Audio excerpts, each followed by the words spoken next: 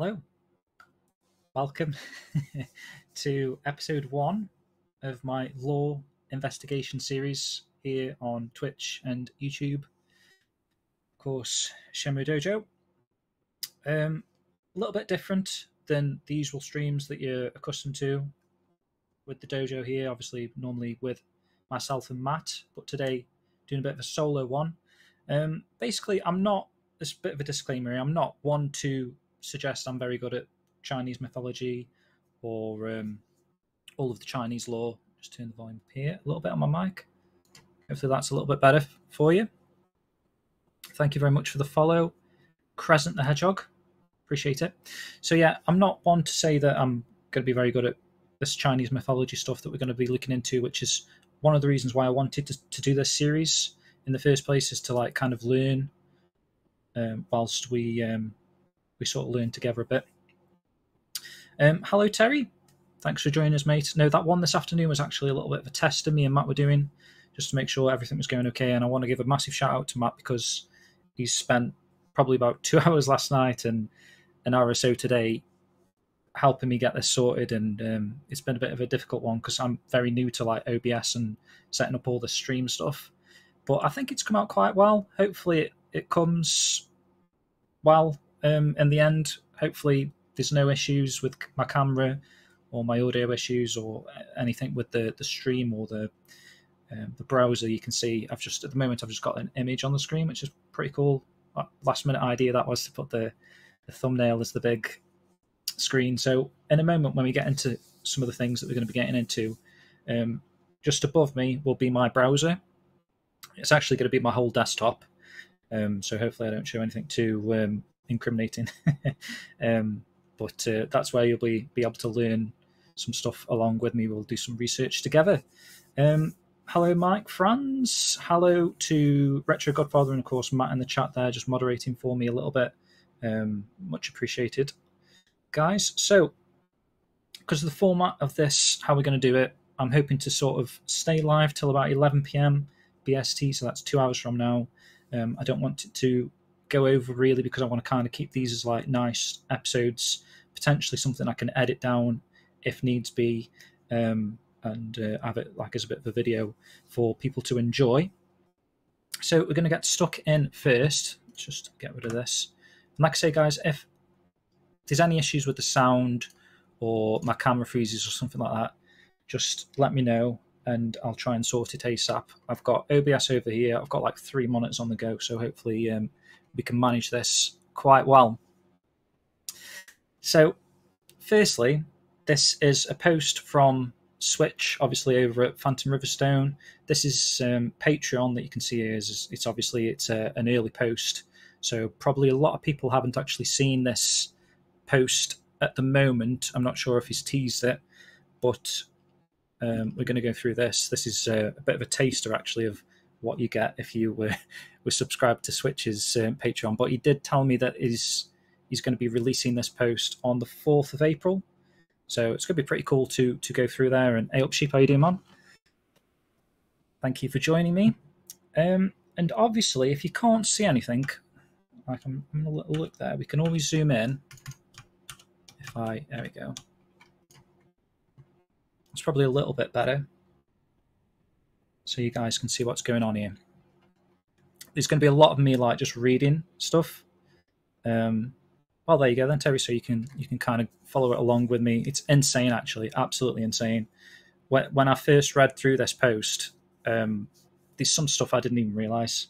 So hopefully this sort of leads us in different directions, and we can kind of see where we end up in our research.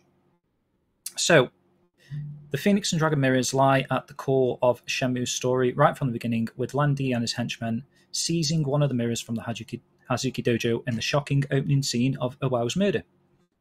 From there, Ryo stumbles upon a web of interconnected topics and events ranging from the significance of constellations in the sky to an imperial order made long ago.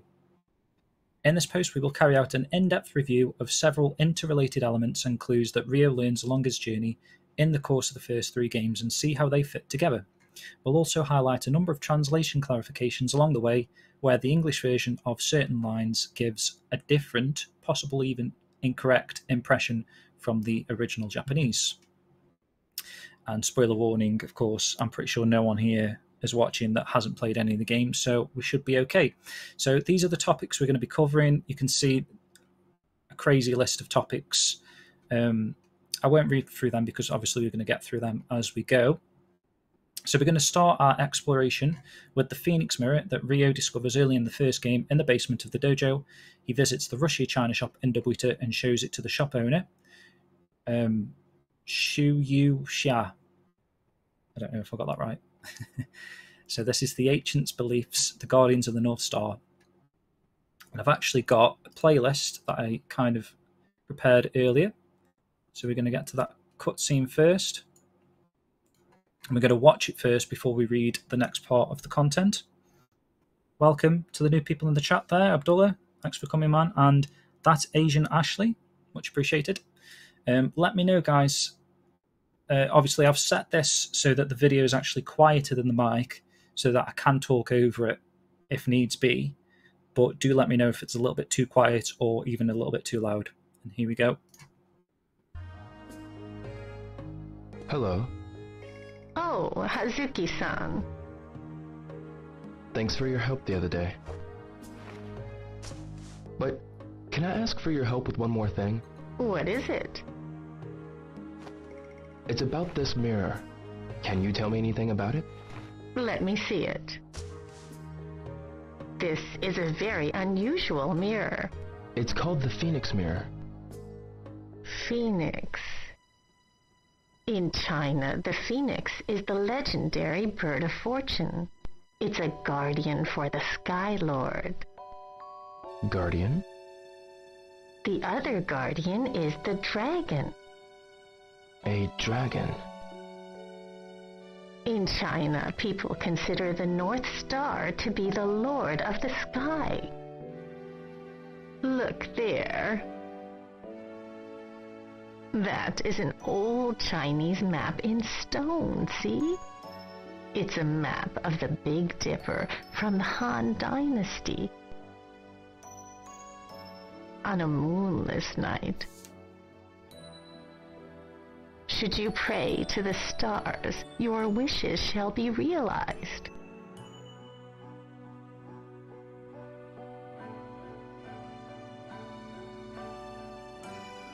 The Big Dipper revolves around the immovable North Star. In China, the North Star is highly respected. For ages and ages, people have worshipped it. In China, there are numerous fascinating legends about the stars. I see. Thank you very much. You're welcome.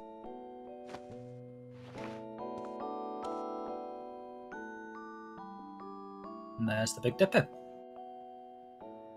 Nice picture that is actually. Apparently, is that like I think it's made of wood, like a wooden picture frame there. And I don't know actually. Did you notice?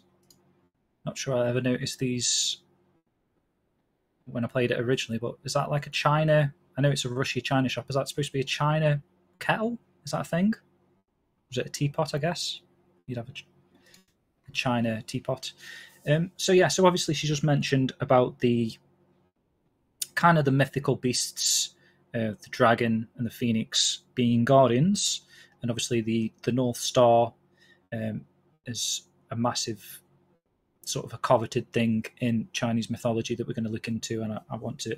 That's one of the things I'm quite fascinated with, actually, like the stars and the constellations and stuff. So hopefully we can try and delve into that a little bit.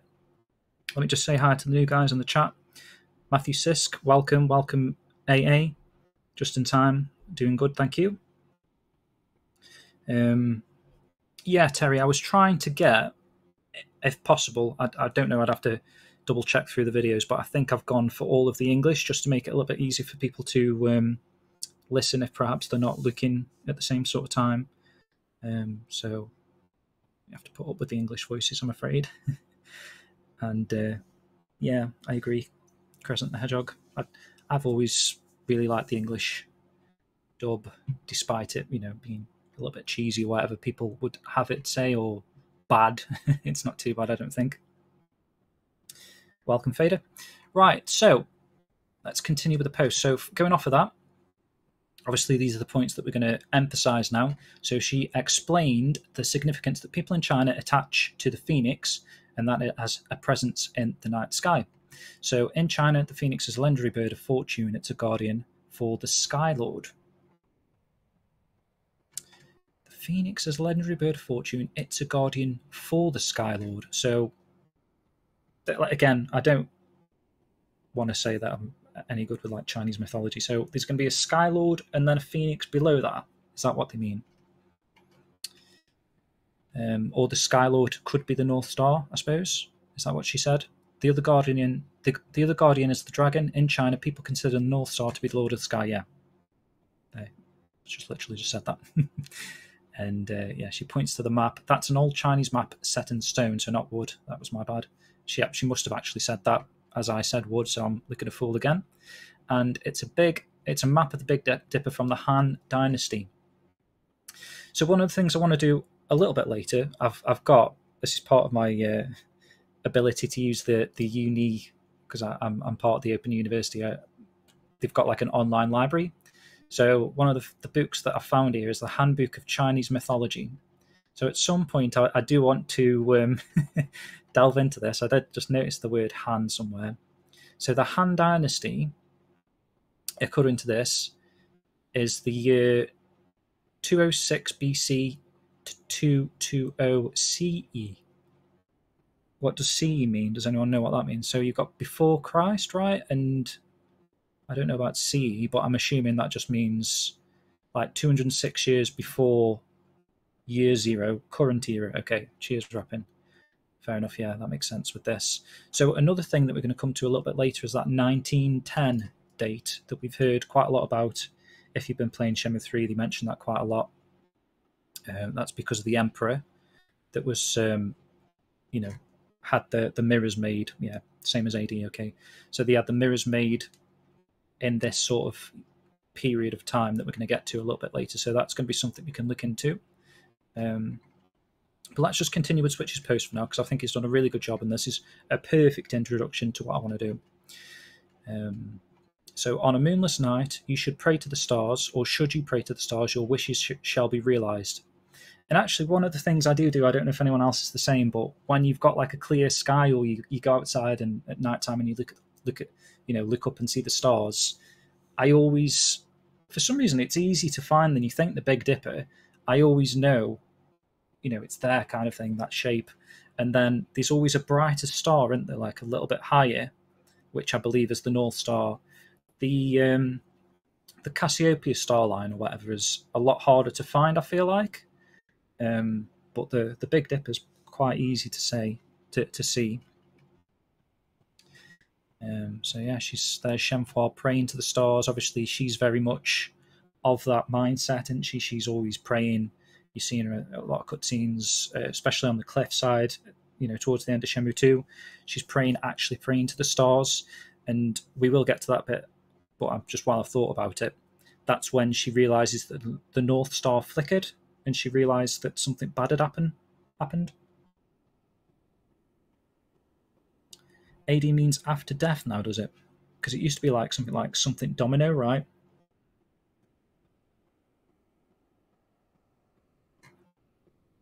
But yeah, I'd not heard of CE actually. So the Big Dipper revolves around the immovable North Star. In China, the North Star is highly respected. For ages and ages, people have worshipped it. In China, there are numerous fascinating legends about the stars. And Rio just says, I see. So, in Western astronomy, the Big Dipper is not technically defined as a constellation, but what is known as an asterism, which is a recognizable pattern of stars that is not a formal constellation, but can often be part of one. In the case of the Big Dipper, it is part of the constellation Ursa Major, the Big Bear, or the Great Bear, sorry, as shown below, positioned nearby is the North Star. So yeah, that's interesting. You do always see that sort of cluster.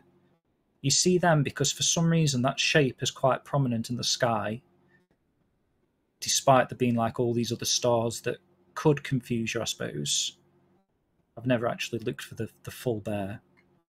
And the North Star is there, and that's joined to the little bear. Okay, but you do often see this really bright star just a little bit above the Big Dipper, which is the North Star. And I don't know if that means, again, this is showing my naivety, but does that mean that if you were out at night and you were lost, you could look for that star? I think this is something I've heard about, and you could just walk in that direction and you know you'd be going north. Is that true? Because it never moves? It's always north? Or have I just made that up? Asking the chat for answers to stuff that I'm researching, but if anyone knows that, let me know. So Shuyu, Anno Domini, Domini, Anno Domini, Year of Our Lord. Okay, interesting. Yeah. Okay. So she introduces another connection between the Phoenix and Dragon as seen on the mirrors. The set of the 7 stars that we know as the Big Dipper are considered in China to represent the Phoenix, with another set of 5 stars in a W shape representing the Dragon. According to Shuyu, going to butcher all these names as well, the Phoenix and Dragon are the guardians of the North Star, which is itself considered to be the god, the Lord of the Sky. So that's a really good image actually for showing that off. Obviously you can see my cursor? You can see my cursor, can't you? So the W-shaped set of stars representing the dragon is a constellation named Cassiopeia. That's the one we just mentioned there. But you can see actually there's so many stars in the night sky that it can be quite difficult actually to detect. I think this Cassiopeia, but this one's quite recognisable if you did want to like look at the sky and try and find this for yourself. Yo Escutton. And JP Asher, welcome in. So this picture shows the relative position of Cassiopeia, the dragon, the Big Dipper, the Phoenix, and the North Star, which is the Sky Lord. Should we use of the word immovable with respect to the North Star refers to the fact that it is an unusual characteristic of this star compared to others, is that it always stays in roughly the same place in the sky over the course of 24 hours. Yeah. So I think that's basically saying there it's always north of where you're looking. Would that make sense? I guess so, because obviously the planet's round, isn't it? You can't look at the star from the other side, so that obviously my view of it is north, someone else's view of it would be south because they'd be, in Australia. Or is that confirming that the Earth is round then, basically? If this star is always in the sky,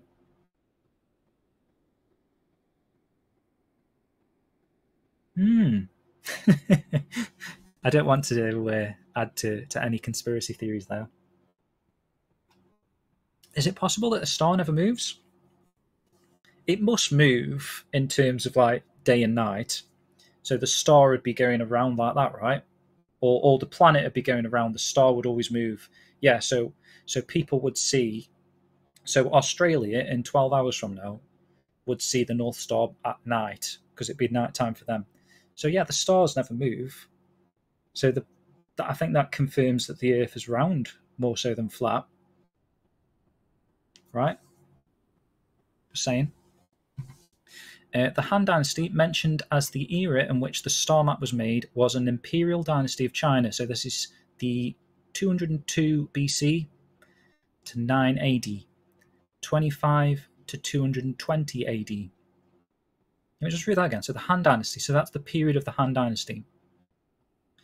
So that lasted for, does that mean that lasted for like 418 years? Or why was there a break? So from there to 9, and then there was a break, 25 to 220? I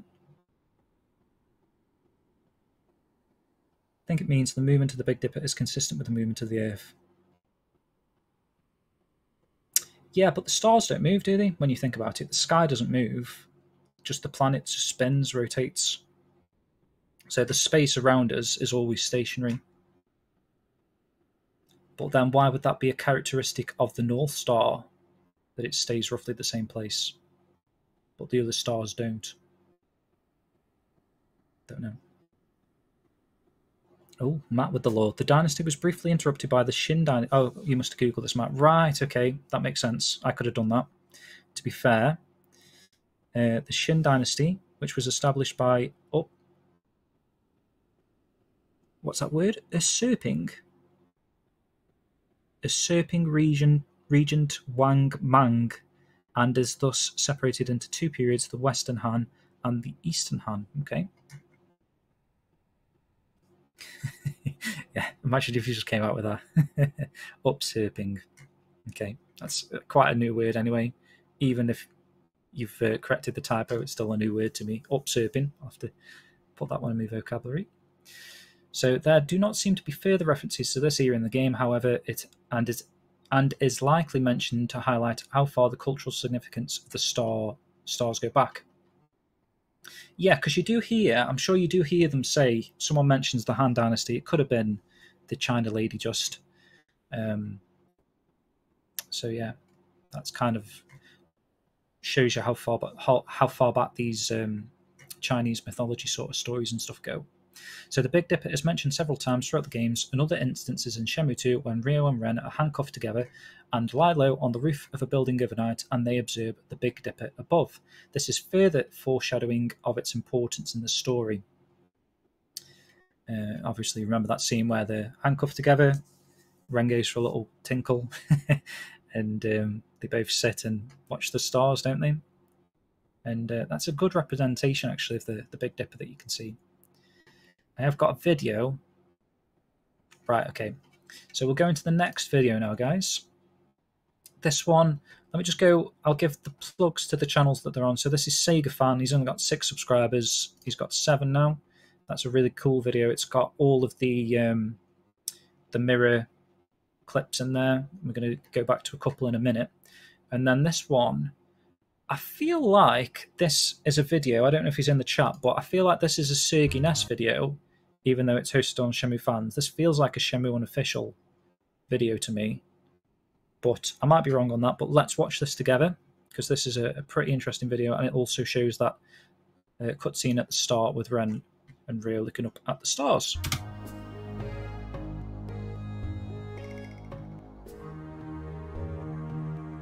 The Big Dipper. So the Big Dipper, 7 stars. 7, the number 7. I'm going to pause this just in case I miss it. I'm not going to read the Mandarin or the Cantonese. So it symbolises togetherness. It is a lucky number for relationships. It is also recognised as the luckiest number in the West and is one of the rare numbers that is great in both Chinese and many Western cultures. 7 stars. Obviously, it's an ongoing theme as well with the sword with the 7 stars. It's a luckiest number. I suppose you do get like your jackpot 777, isn't it? That possibly could be where that originated from.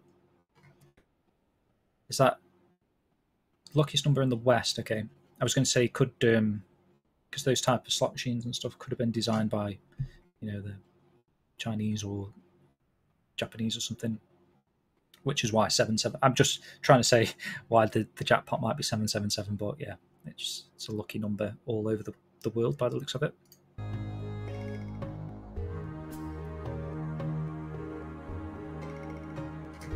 In China, people consider the North Star to be the lord of the sky. Look there. That is an old Chinese map in stone, see?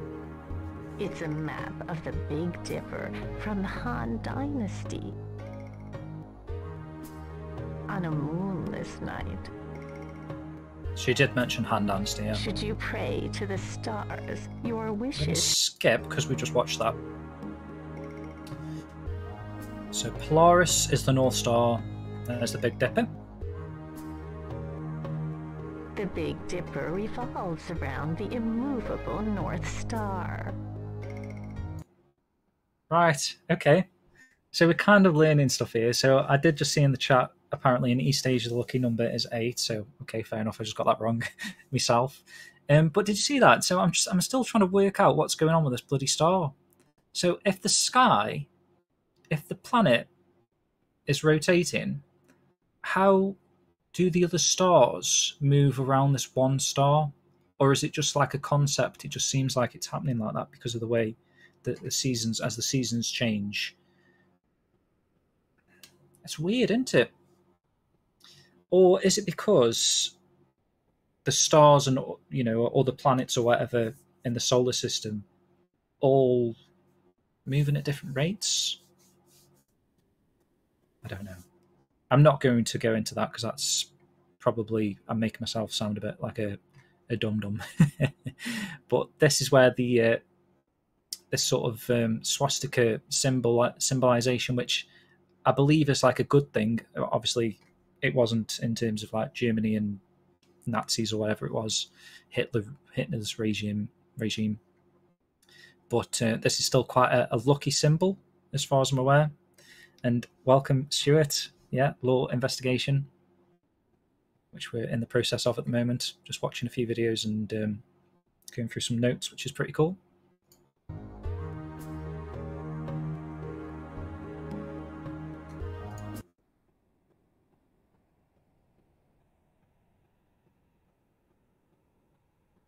Interesting. I still can't wrap my head around why the Big Dipper moves and the North Star doesn't.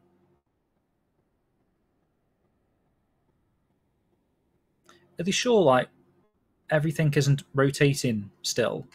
But obviously you would never know because the middle star, if you think of the middle star as a ball, you'd never know what side you were looking at, would you? So the middle, everything could be rotating, but because of the pivot in the middle, this ball in the middle, the North Star, it appears like it's not moving, but it could just be spinning. That could, if you think of that as like an axle on the axis. It says axis, isn't it? I was right. Possibly. Ooh, got here.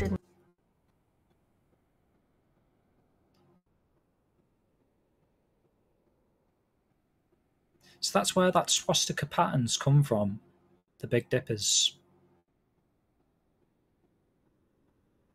And I'm guessing these are all the uses of that swastika. Hopefully we're not going to get the channel banned here, Matt, by leaving this on the screen too much.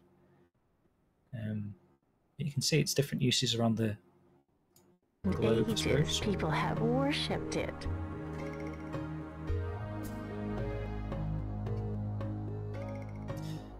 Right, so before the Nazis made it into a hate symbol, the swastika was the symbol of good luck for thousands of years. Many countries like India, Japan, and China revered the ancient sign.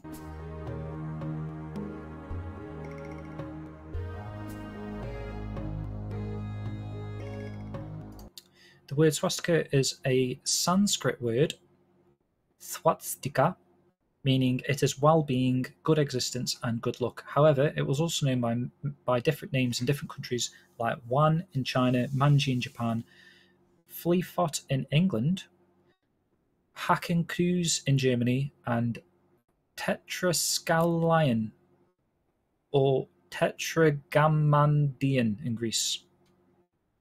Why did they get bigger and bigger?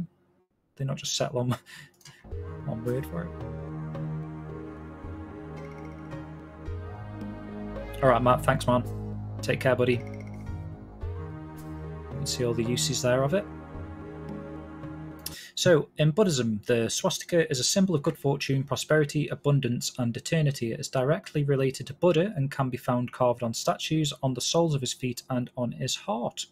It is said that it contains the mind of the Buddha. Will do, buddy. Thank you.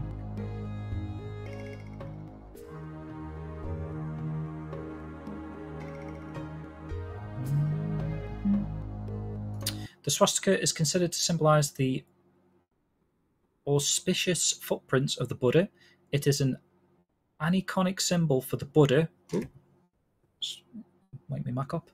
For the Buddha in many parts of Asia and are homologous with the Dwarma wheel. The shape symbolizes eternal cycling, a theme found in Samsara doctrine of Buddhism.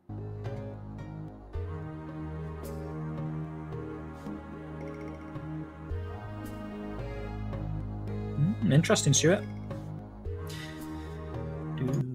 In Japanese Buddhism, the Manji swastika is an ancient spiritual symbol that represents the universe in harmony. It represents the intrinsic interchange of the opposites in life, heaven and earth, light and darkness, etc. This harmony comes from the power that cares and provides for all things.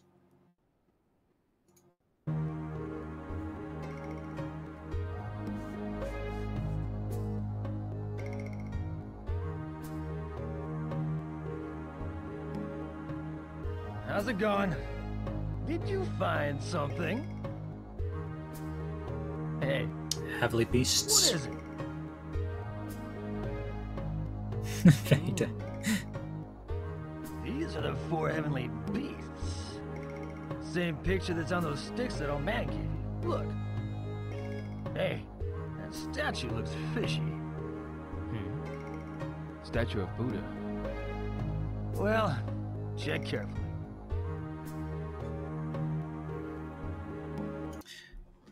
Just mentioned that cutscene's something that you don't typically see. I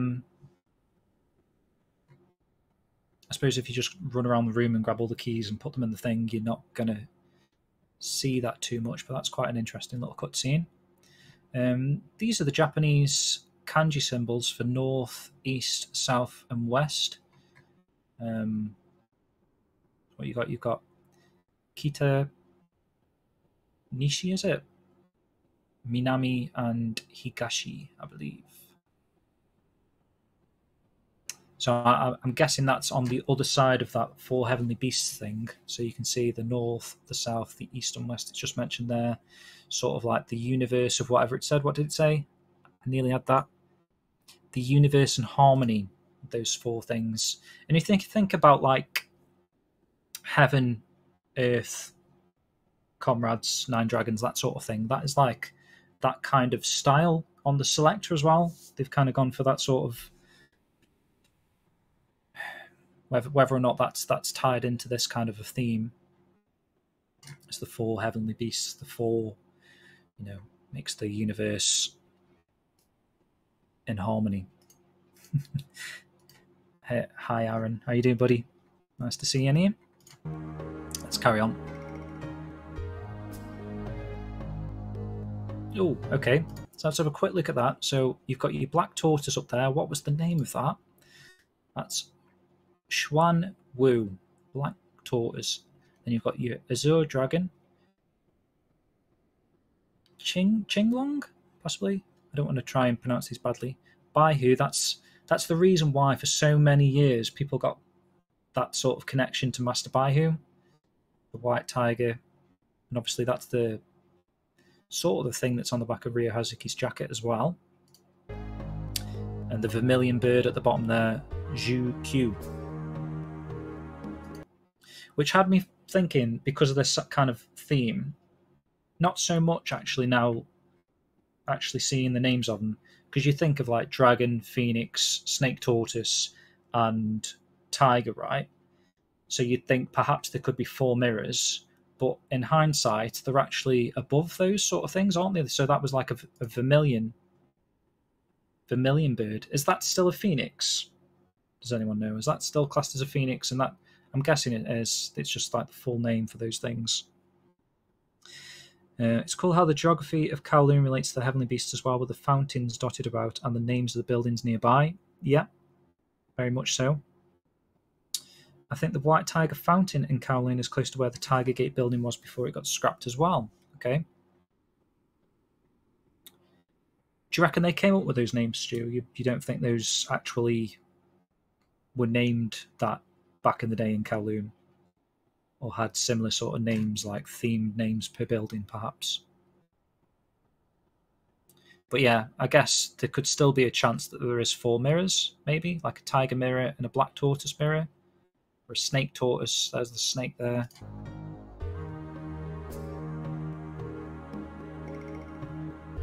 Right, so the black tortoise represents the north, winter, and the water element. It's also known as the turtle snake, and it looks like a tortoise entwined with a snake.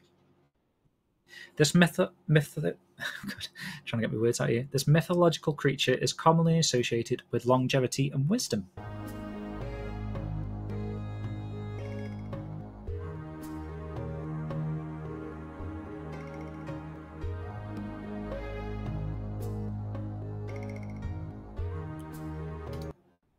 The white tiger represents the west, autumn, metal element, and the virtue of righteousness. He guards Buddha's teachings and mankind.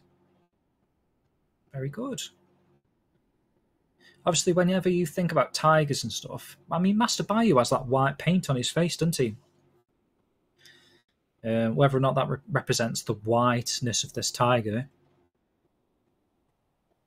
I don't know if there's any reference there to Rio with tiger swallow style, or tigers in general. South is Phoenix. West can also be Shilan.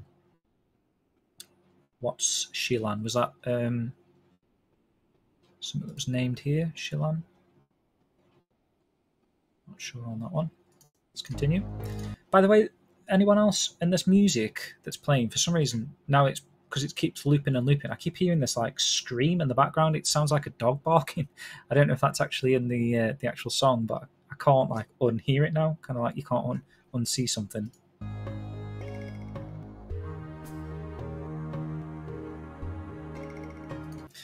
Right, the vermilion bird represents the south, summer, and the fire element. It looks like a red pheasant, although sometimes it's depicted with multicolored plumage. In Chinese mythology and culture, the phoenix represents yin, the Chinese emperor, the Chinese empress, femininity, virtue, and good fortune. So that's interesting. So there's a reference to the empress. So when we get to the dragon, perhaps it'll mention the emperor.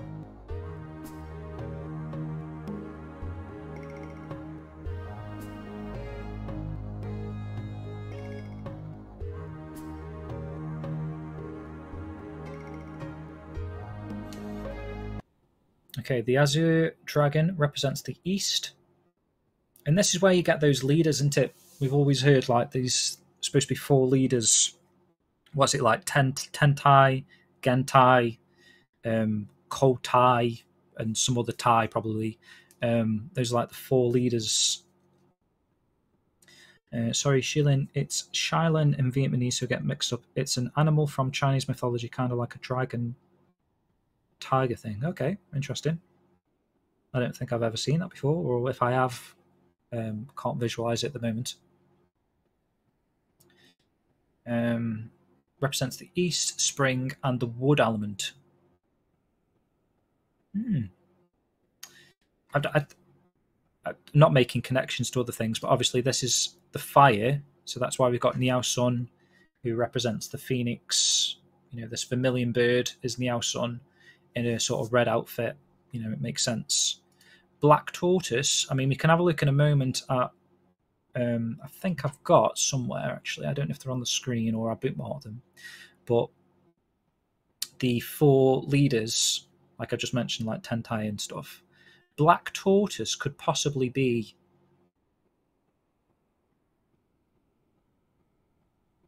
Could that be Tentai? Who have you got? You've got the... I don't think we actually know the names fully yet. So that's not going to solve that sort of issue. But he's winter. That's autumn. Metal. What was he? Water. Okay. So there's going to be 2 more leaders. So you've got Yolandi and Niao Sun. There's going to be 2 more that we're going to come across at some point. Who... I mean, I'm trying to think of what would be for Landy, and all I'm thinking is like a dojo site, kind of like a wooden dojo or something. Maybe I'm just looking a little bit too much into these words here, mainly because of the word fire from that one actually does tie quite nicely to Niao Sun.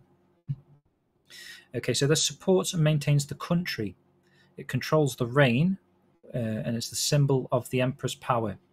Often paired with the phoenix, for the two represent both conflict and wedded bliss. Bloody hell. I've just, from reading the word wedded there, and I'm not like considering the marriage thing, but you know that image of Shenmue? I don't know if it's this one. I've got these images here. Let me see if I've got one. You know, she's in like a white robes. Very, very wedding dress-esque, actually.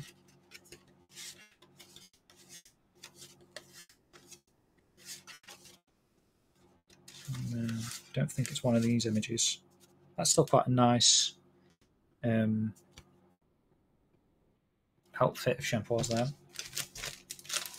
I'm sure you guys know what I'm on about, where she's in a white robes. Yo, Joseph. How you doing, buddy? Kind of. I mean, you can say whatever you want. That's the whole reason why I've gone for a stream sort of format here, so we can like sort of discuss and learn. I don't know if I'm very good at learning. Yeah, Stuart. Both conflict and wedded bliss. All I'm trying to think is like how this kind of relates. You know, I've seen Shenmue in that white outfit. Could that be like a bit of a what's that word? Like I did read that word earlier actually, like foreshadowing, like a foreshadowing for, you know, perhaps in, this is crazy stuff, but like if she is, or she's got some sort of ancestors from like these periods that we're talking about, all the way back in like the King Dynasty.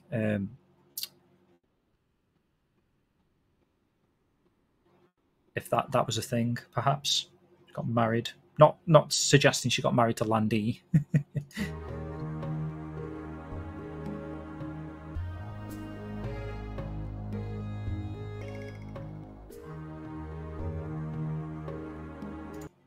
Okay, so Joe says, I was studying the clothes of Shenhua's parents and social classes of Tang Dynasty, capital being Liuang.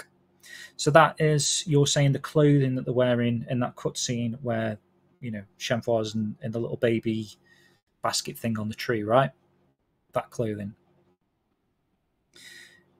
If that was in her house and she remembers 100 birthdays, then I think the origin of the Tang Dynasty is very interesting. Okay, so Tang Dynasty is something I'm going to try and make a mention of, because we're going to... I'll write it down here, actually. I should make some notes in terms of like future things we can look. So Tang Dynasty, that's Shenhua's parents, which is very interesting, actually, when you think about that cutscene that you do see. I should have had that queued up, actually, but where she's on the swing... Gentai by, yeah, David DeVille did I think it was an interview, wasn't it, quite a ways back now. Was it like 2014, something like that? Very good interview. That's something else we can have a look at, actually. So according to this, that leader's name would be Gui Shi, or Gentai. Which leader is that, Stu? Which one were you talking about there? The Black Tortoise?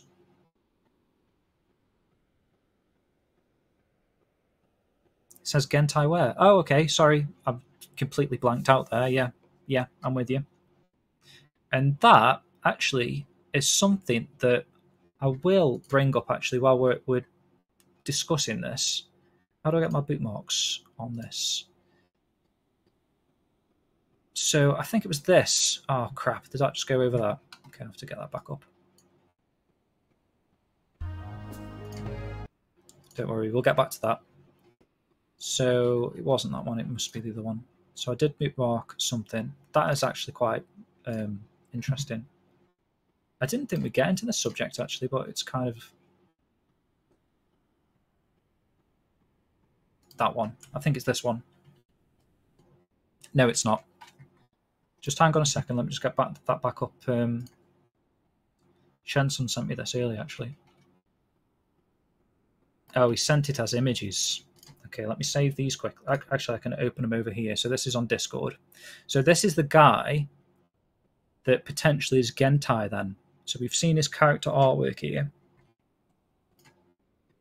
And we've also got this. So I think it was suggested that Nathan might have come up with this. I don't know if he come up with this image. Shenson just shared this earlier. So this guy at the back here,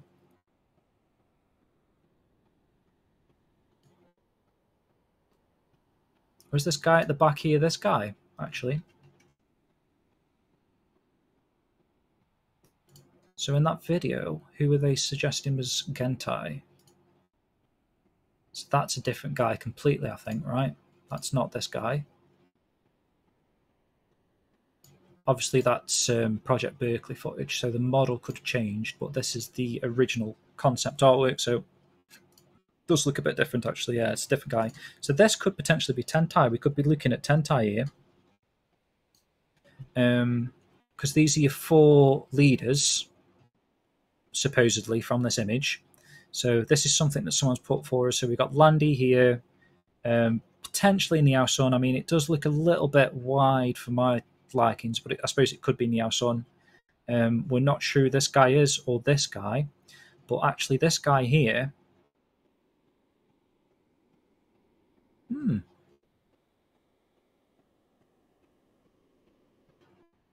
If we're led to believe from what we just learned, perhaps the white clothing of this guy here could be he's the winter one, which is Kotai.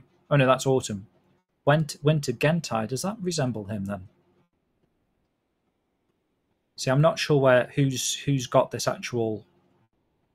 This could just be like speculation. That. Let me just try and catch up with the chat. Sorry, guys.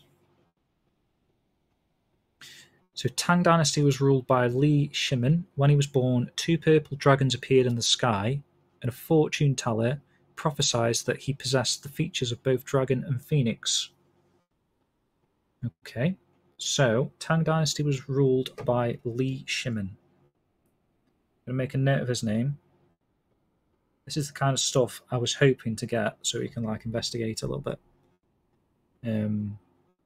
Okay, we're doing okay for time. So, yeah, so you're saying David supposedly saw artwork for both leaders during Shenmue Master interview with Suzuki back in the day. Snake Tortoise one, yeah, so yeah. So I don't know who's actually assembled these 4 images that we've got on the screen at the moment. That top left one could be wrong. Even the bottom left one. Those are like really speculation, no one really knows. But the guy at the back there is quite a good Tentai, could be, when you compare that to this guy. And also this chapter artwork. Oh, I see. Okay, so this is where he's got those 2 pictures from. That dude and that dude.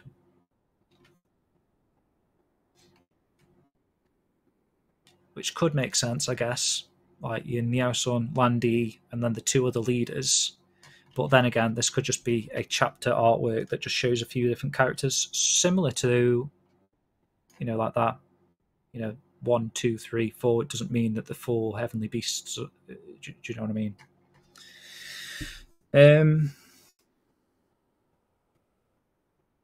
So I swear the other shadowed leader looks like an adult Simming, but Yu Suzuki has denied that, I believe. The other shadowed leader. Yeah, I think we did mention that at one point, didn't we? Back in the day on the forums, Stuart.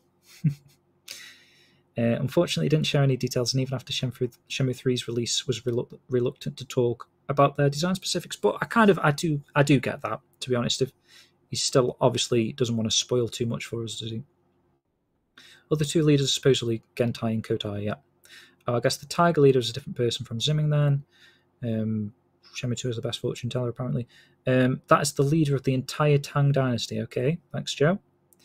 Speculation image I put together, nothing concrete. Oh, so you put that together, Shenson. Okay, fair enough, buddy. All I can say from the information gathered is you should be able to guess who Gentai is. Interesting. There was no thought on the other 3 leaders. It was mainly referencing a bald guy. He has a staff on the mountains and a staff in his concept art. The other thing I was thinking about, is it the peach tree man? Doesn't he have like a ring of orbs around his neck, similar to that? Where's it gone like that? Am I just making that up? I think that is like a very common. Is it like Taoism or something like that? I'm guessing it's like oversized prayer beads or something around the neck. I don't know.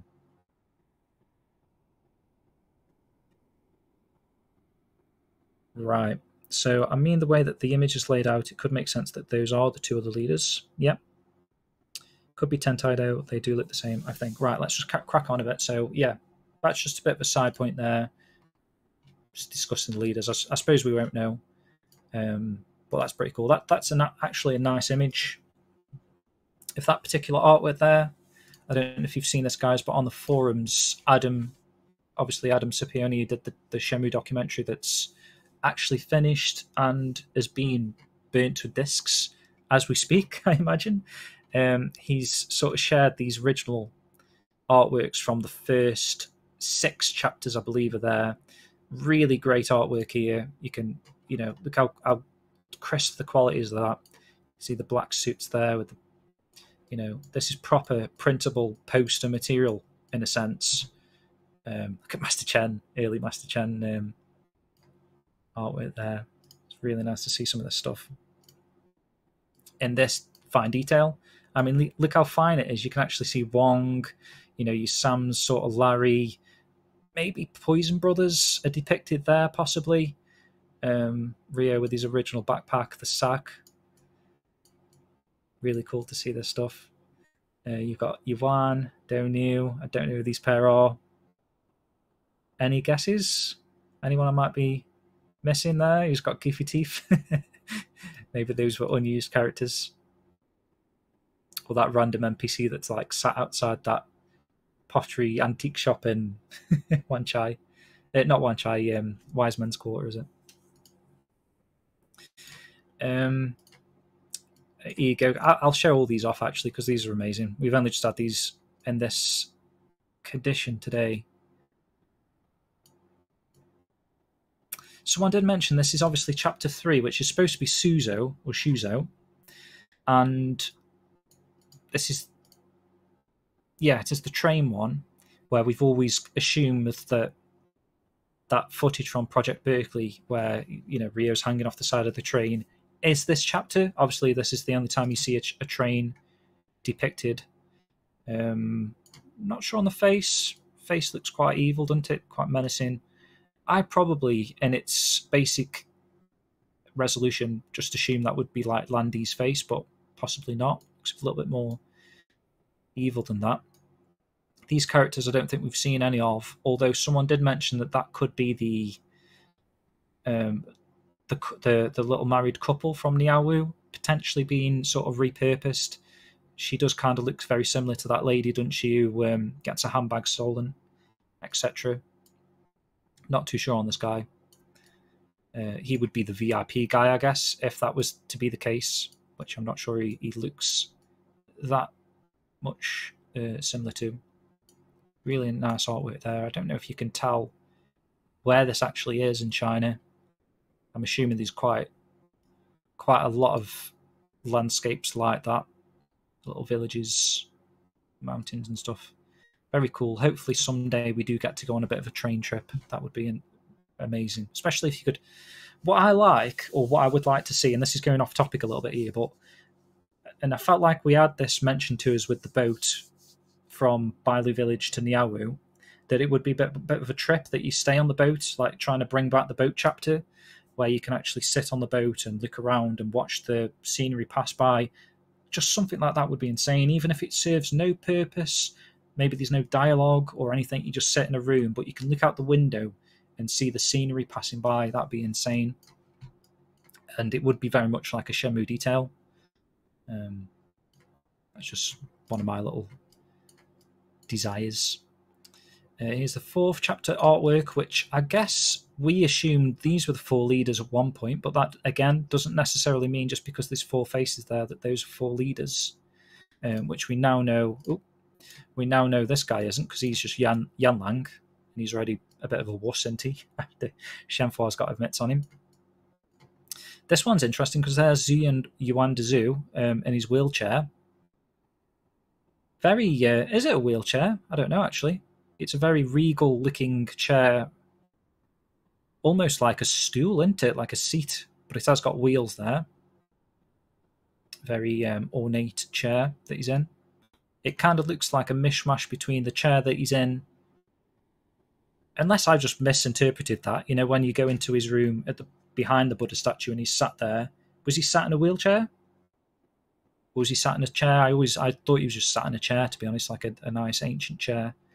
And then these have... I was calling them the twins up until I realised that there's now 3 of them. So, again, being able to see these details is pretty cool.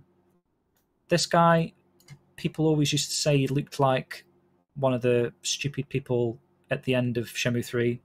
You know, the guy that's got the Bruce Lee sounds and goes, "Hi-yah! Wah!" and Ren kicks him in the face. Does look a little bit like that, but hopefully to have a face that big on one of these, you know, ancient bloody chapter tiles, they didn't just use him for that. There's Landy, of course, and then this guy looks like Lao from the Virtua Fighter series, which adds up. And I suppose there's a potential for a claim there for that to be Tentai, as, you know, is he sort of father figure to Landy in terms of the Chi Men? Because obviously, would his face be there if that was Zhao Suming? I feel like this is a guy that's being depicted because he's alive. You know, like here you've got a WoW, but it's very much suggesting that, you know, that's like the ghost of Christmas past. But this is like a character that is quite prominent, so perhaps he is actually someone that could be above Landy, so potentially a Tentai. And then this is nice artwork. So this is what we assume happened. So it went from Shenmue 2, and then they skipped 2 chapters, and then we got this at the end of Shenmue 2 and the start of Shenmue 3, like the forest sort of meeting of Shenhua. So it looks like this was intended to happen much later in the series, judging the way that these chapter tiles panned out. He's got some, I don't know if they're bao buns or medicinal herbs for a father or something. But then already at this point we've got Ryo in this sort of outfit. I mean, he was there depicted in this outfit from chapter tile 3, which I don't know. Are we led to believe? Obviously, he's there in his normal clothing. There, are we led to believe he's hit some sort of a martial arts status? Come the 3rd thingy, would he have bumped into some sort of maybe shoeing was originally meant to? I don't know. Give him that outfit. Is this Ryo 3 times? I guess it is because of his armbands. So this could be the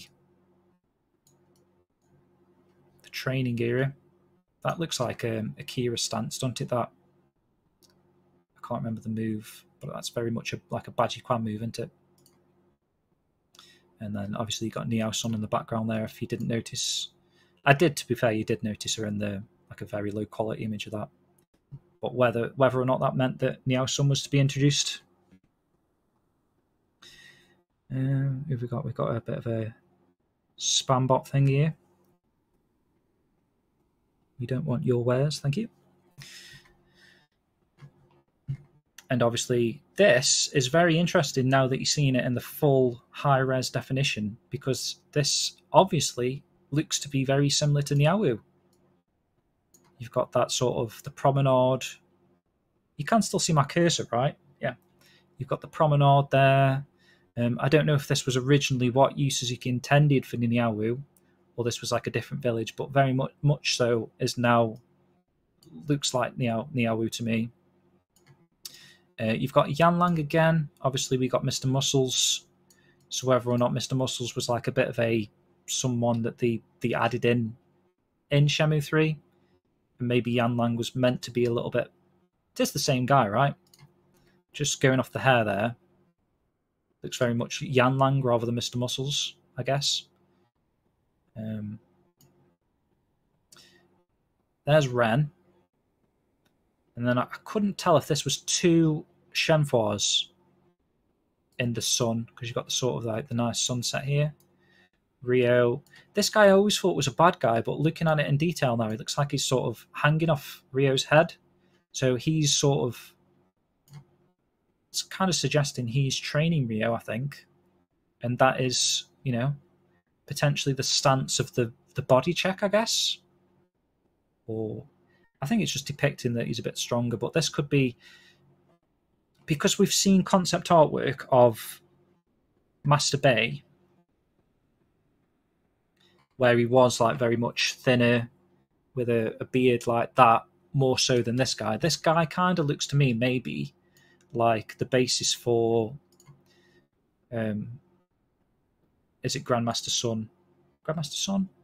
Who's the old man that trains Rio in Bailey Village?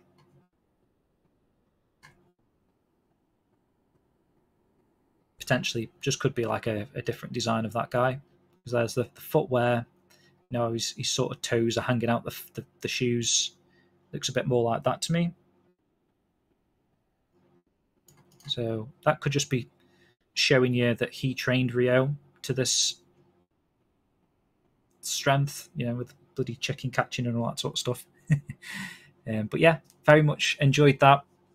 That kind of took quite a bit of time up actually, just going through there. But I think that's something that Shenmue fans are really pined for, seeing this artwork in its original glory. So I don't know if you do see this, Adam, at some point, but thanks for sharing that. That's really appreciated. Hopefully one day we'll get to see the rest in game form. So I will close that one now. Right, let's get back to where we were at, guys. So I also mindful that you typed a lot of stuff then. But do I want to spend the next 5 minutes reading through it all?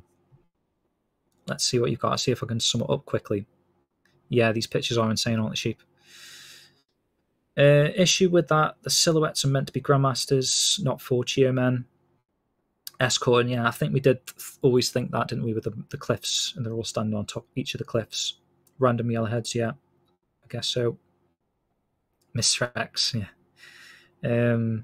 Makes me want continuation of the series even more. I know, Retro Man, when you see all these chapter tiles, and maybe he's just sort of like rejig them around, and we will get back to whatever was going on with, you know, the train and all that sort of stuff, would be amazing. As long, you know, I kind of don't mind, because it kind of seemed like that was originally scrapped, if you know what I mean, because Shenmue 2 on the Dreamcast led to Bailu Village, didn't it? So, which we've just seen depicted in that 5th chapter tile. So it seemed like maybe they'd already made the decision to skip 3 and 4. But what blew my mind when I was thinking about it is there a build of the Saturn version? You know, when you're watching that trailer of the Shenmue on the Saturn, and it covers Shenmue 1, Shenmue 2, up to Bailu Village. They had that running on the Saturn. You don't think there's a bloody build out there which had, you know, that 3rd and 4th chapter, considering the Saturn build is like 1996, when these artworks were quite freshly made, going off that sort of a timeline. If these artworks, so Yu Suzuki went to China to research in 94, I believe, the start of 94. Then they started working on Virtua Fighter RPG sort of in 95, which is where those chapter tiles would have been produced. And then 96 up until the Dreamcast, they worked on the Saturn footage. And they got to Guilin. Do you reckon they scrapped 3 and 4? Or is there a bloody build of the Saturn somewhere that's got, you know, potentially Shuzu? And I think that's what this other one was saying here. Perhaps not this topic. There was a topic that had them laid out. I think I did bookmark that. No, maybe I didn't. Or is it here? Oh, it's here, sorry, yeah. So those books, these books, obviously, those are the first 5 chapters as scripts, and someone's actually kindly translated them. So it goes Yokosuka, Hong Kong, Shuzo. So we know that 3rd chapter is Shuzo. So that's the train chapter. Guilin is 4, which is unusual, actually. Have I got rid of the... I think I got rid of the chapter tile things, didn't I just? I wonder if we can just get that back up. There we go. Because that, I don't know, does that look Guilin-y to anyone? There's a... I didn't even notice, actually, there's an arena down here with the yin-yang symbol. And crowds of people watching whatever's going on here. And actually, that's very ominous, the way that, Yuan Dazu's sort of watching over this arena. I know there's always that theory that he's a bit of a bad guy. And when you see him like this, he does look quite evil looking there, doesn't he? Sat there with these minions behind him, and he's like sort of overseeing this fighting arena. And everyone's smirking. And obviously Rio's triumphant, we'd assume, if he made it to the fifth chapter. Yeah, just a little point I thought I'd make there. Where were we? Sorry, let's get back. I was reading the chat. One of them looks like Lao, yeah. So much yet to be covered. Maybe Rio and Ren are supposed to travel to Suzhou together originally. Possibly. Yuan Dazu, amazing stuff. Well, Rio... Ooh, where's that gone? My chat just leapt for some reason. Will Shenmue go into Supernatural like Rio fighting Chio? Possibly, if you're led to believe that Shenmue Online stuff. Shenmue 3 is out. Can you imagine the lore speculation from 10 years ago? Yanlang as Chio, I know. It just shows you what a difference a game makes. Not to make that sound like a song. What amazes me about the artwork is how close a lot of the concept art was to the final game. That's true when you look at the first two chapters and that Niaowu chapter, actually. Now, if you look at that and think that is like Niaowu, it looks very, very similar, doesn't it? Concept from the original Saturn game, yep, which it is. Guess if Rio and Ren originally travelled to Suzhou together, it would make more sense than Ren randomly popping up in Niaowu. Yes, possibly, Stu, repurpose Suzhou, or is it? I don't know. It's one of those, it's a bit touch and go. Does that city look like Niaowu, or does it look like what they imagined for Suzhou? Because I've been to Suzhou, and it is very much like that as well, like a canal city. So I can see the similarities to both. And obviously Niaowu's a made-up name. Look at Yuan, don't know, they really stuck. Yeah, might be Baisha. It's jumped again. There's a pagoda in the background. I should have read this while I was looking. Sorry, guys. I just rambled on, didn't I? Yeah, true, Shansun. Yanlang was probably the better of the two bosses. His hand on Rio's head is symbolic of him teaching. Yeah, I think so. Seems like a sensei. Master Son, yeah. Yeah, Shundi, the drunken guy. I reckon that's who that's supposed to be based on.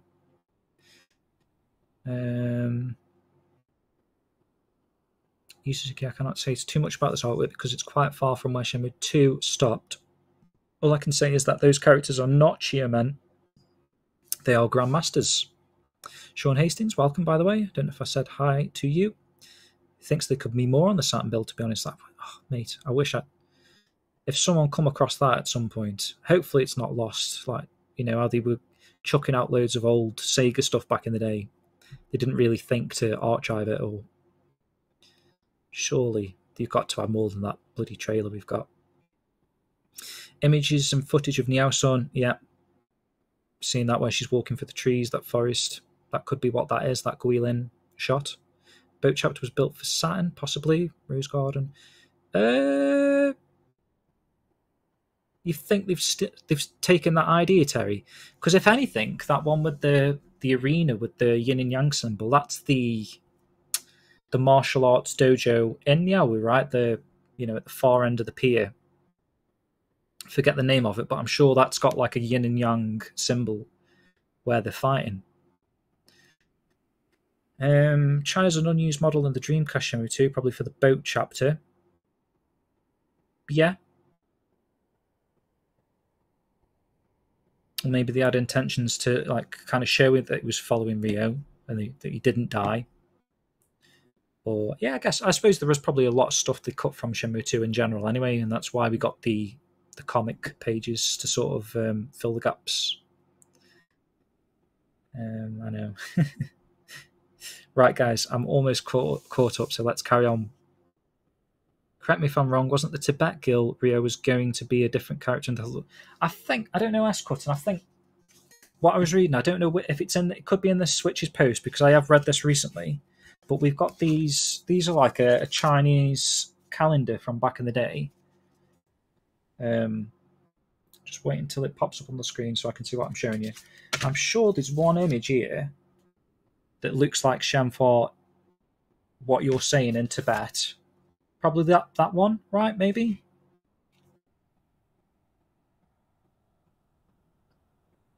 And apparently they were just costume designs. I think there was a quote. It could be in this post. We could get to it, but there was a quote that I've read recently that Yu Suzuki said that he originally intended Shenmue to like change clothes, because he was saying that was like another crazy detail Yu Suzuki wanted to go into.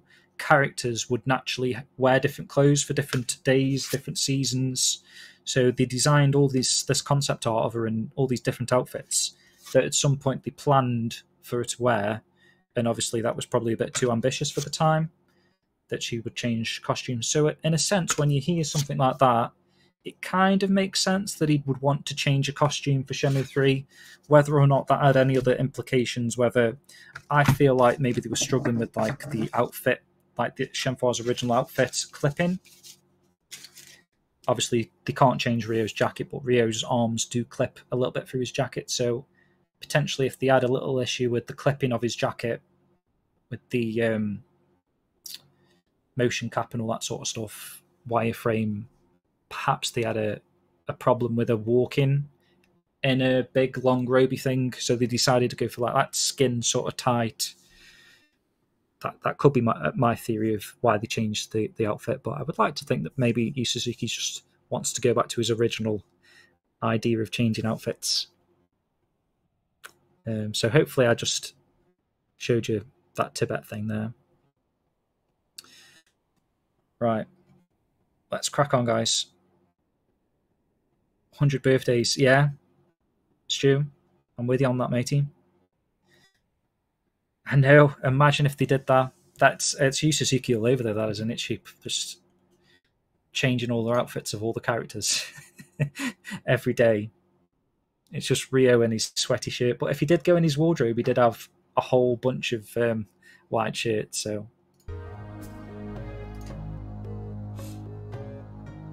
So going back about half an hour, guys. So that's what they were saying there. So Gentai. Again, I don't know who's decided that that's Gentai, but possibly. Rantai is Landi, East, Spring, makes sense. Now Sun, the South, these are the leaders. And Kotai, we haven't really seen. West, Autumn, but it's that tiger sort of style.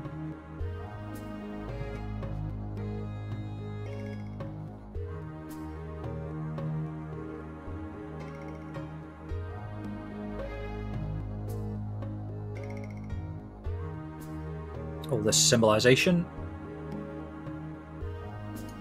Ooh, okay, so we're getting into some yin and yang territory now, which is probably another topic for another day, but while we're on this video.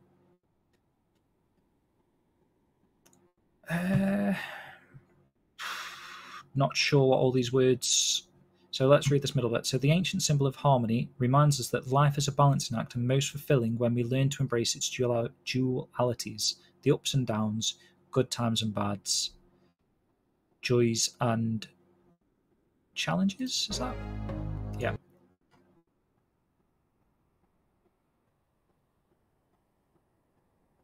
So these are the opposites, aren't they? Dark, light, hidden, obvious, wavering, direct, feminine, masculine. Can't say that these days, can you?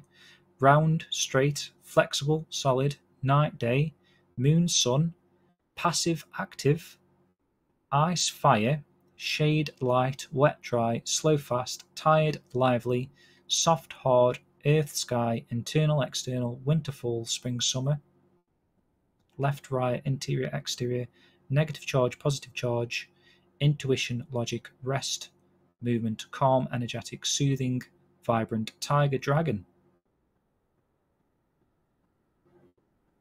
Oh, when you read that one, Ryo, Landi, that's symbolization. Have they really gone this deep, do you think? And that when they were designing these games, obviously they have, because you wouldn't take anything in Shenmue for granted, would you? But tiger, dragon, yin yang, it's just insane, isn't it? Some of the things that you can pull from the research and stuff they've done for this is mad, and how it all lines up perfect. Storage usage, quiet, loud, receptive, creative, deaf, life, closed space, and open space.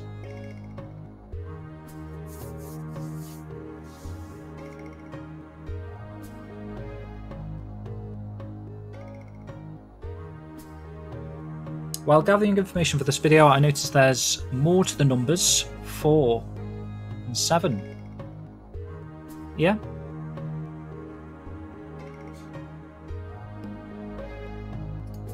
Although if you read Phantom Riverstone's other post on the Meow Village stuff from that Game Jam beta, originally I think there was supposed to be 7 wooed. So that's another interesting point, actually, when you think of the 7s.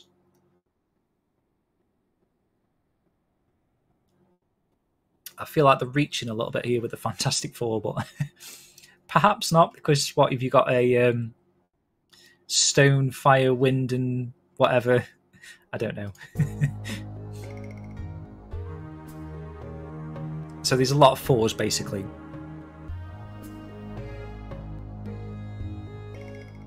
And there's a lot of 7s. Although, if I went out of my way, could I come up with like movies that were like, you know, I almost said Fast and the Furious 8 then, obviously. What's that film where it's kind of like, it is a number film, isn't it? There is a number film. What's it called? Ocean's 11. You know, if you go out your way, perhaps you know, I don't know if this is all symbolic or not. It's interesting though.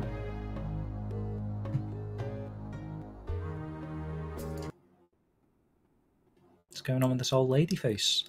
Honesty. Better to fail with honesty than succeed by fraud. Truth. It's always easiest to speak the truth. That's true.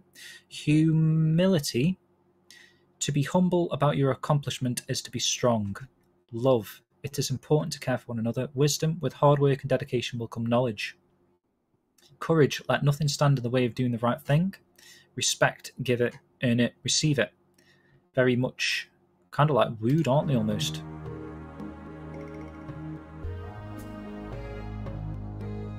I don't think that's got anything to do with Shenmue. That's just another point about the 7. Right, let's get back to the post. So that all stemmed from this one image. So let's crack on. So the representation of the Phoenix as a guardian is brought up by Yoichi-san at the antique shop when he examines the Phoenix mirror. While Shiryu was not familiar with the mirror itself, Oishi-san has some knowledge on its background. He suggests that it's made of a special type of stone specific to Guilin in China, and that its creation was ordered by the emperor at the time.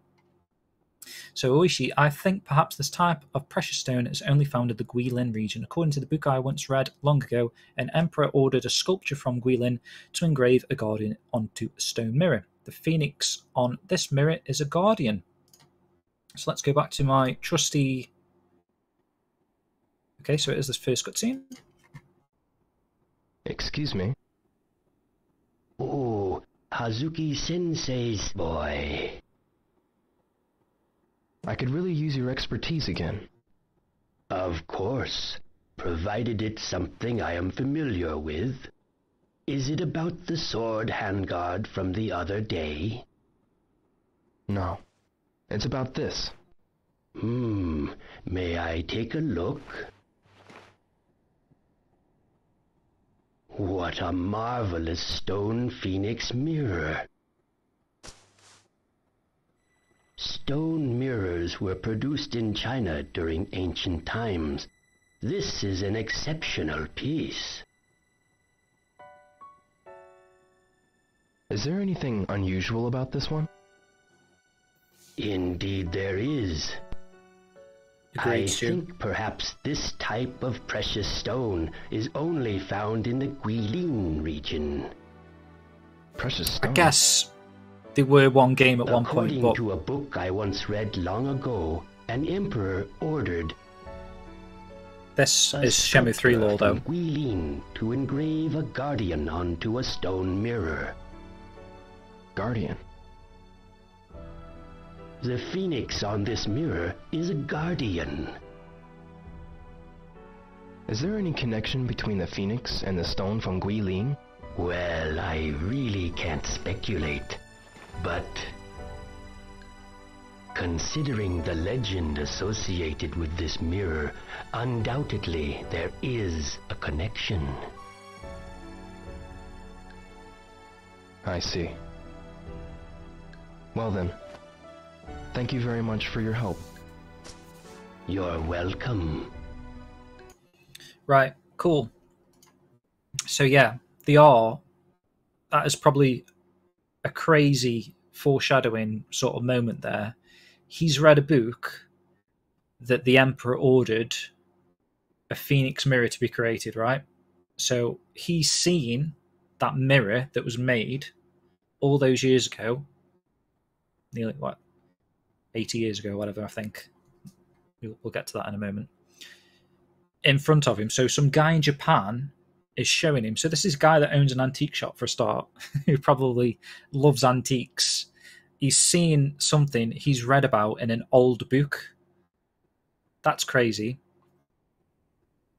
Here you go. The Phoenix on this mirror is a guardian.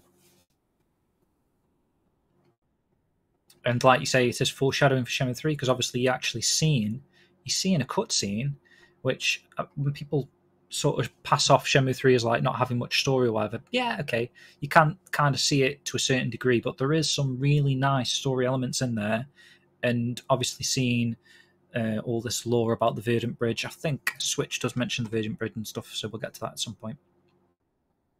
But yeah, foreshadowing of that Emperor event that you then get to Guilin, get to Bailu Village, and learn from the locals about who were actually there when that stuff was happening. It's like really, really cool how that's sort of a connected cutscene there, all the way back in Shenmue 1, like Stu said. So near the end of Shenmue 2, when Ryo is at Shenfua's house, he notices a book there about constellations. So we're back into the sort of star constellation stuff that's really interesting, I think. When Ryo asks Shenfua about it, she explains that the Big Dipper is one of the Xingshus, 28 traditional constellation groups defined in Chinese astronomy and astrology. She talks about premonition she had recently when observing it, and I'm going to attempt, guys. Again, this is my very first stream on my own without Matt, and Matt normally does all this stuff. But I have got a controller here, and we're going to, just because I couldn't really find this as such on YouTube, so instead we're going to play it, because I've got a save right by this moment. Hopefully this isn't too loud. This should be quite seamless, hopefully. I'm going to check on my OBS that this works. Let me know if there's any issues with the game, if it's too loud or anything. I'm going to actually get that cutscene with the Constellation book.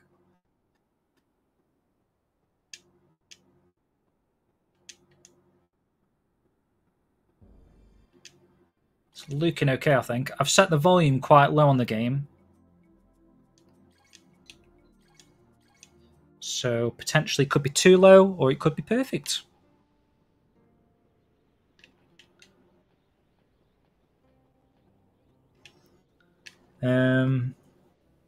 Hopefully you can still hear me over this, guys. Let me know if you can't. So S. Cutton says, here is a horrible thought. What happens if all of our speculation about mythology, meanings, and connections become largely bunk?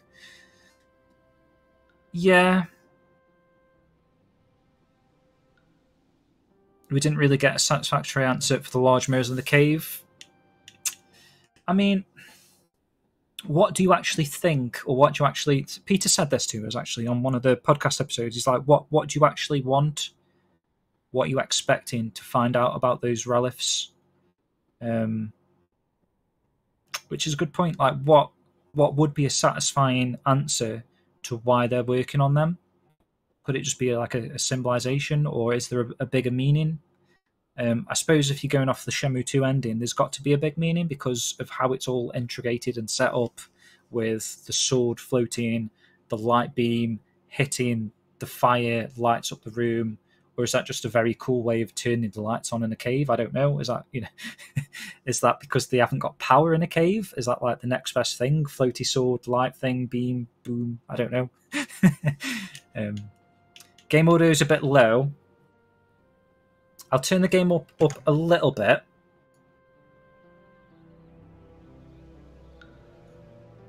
I'm not going to talk for this bit anyway.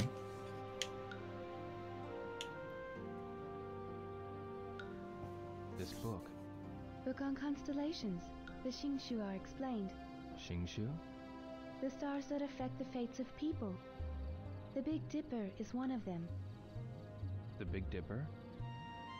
The North Star is said to be the god that deals with death. The harbinger of death.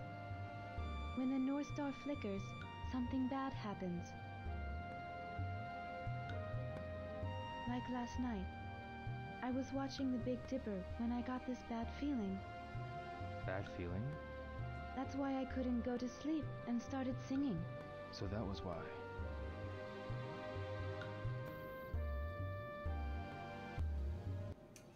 Love that cutscene.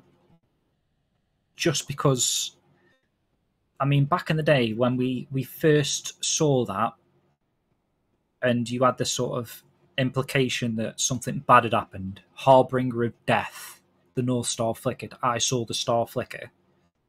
When you get to the cave and you've got that note from Mr. Yuan who's left it, you know, go with the one that holds the phoenix, hold this sword, take this, you know, the sword of the Seven Star. It sounded like he died, didn't it, basically? And this kind of like sort of emphasised that point that something bad might have happened.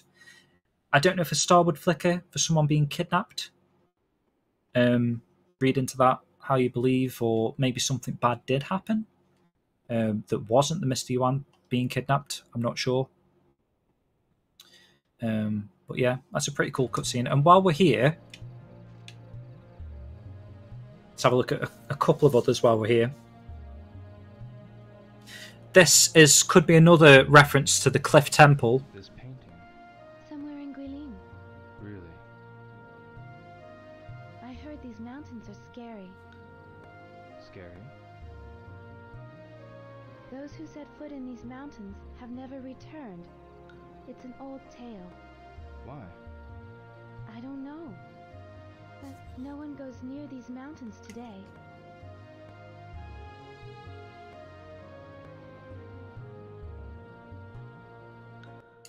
Right, I don't know if she actually said Guilin, but I've typed in mountains in Guilin, and we'll investigate if there's some sort of an area in China where there's some stories of people never returning. I don't know.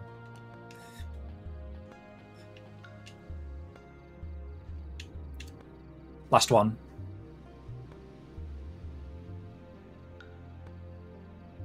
This is embroidered? My father has had that tapestry for a long time. Where is this place? Luoyang, Luoyang. an old city that flourished during the Tang Dynasty. The sunset colors the whole city beautifully. Have you ever been there? No, but for some reason it gives me a nostalgic feeling. Nostalgic feeling? I see it when I close my eyes. The landscape of the city, and the people bustling by. Luoyang.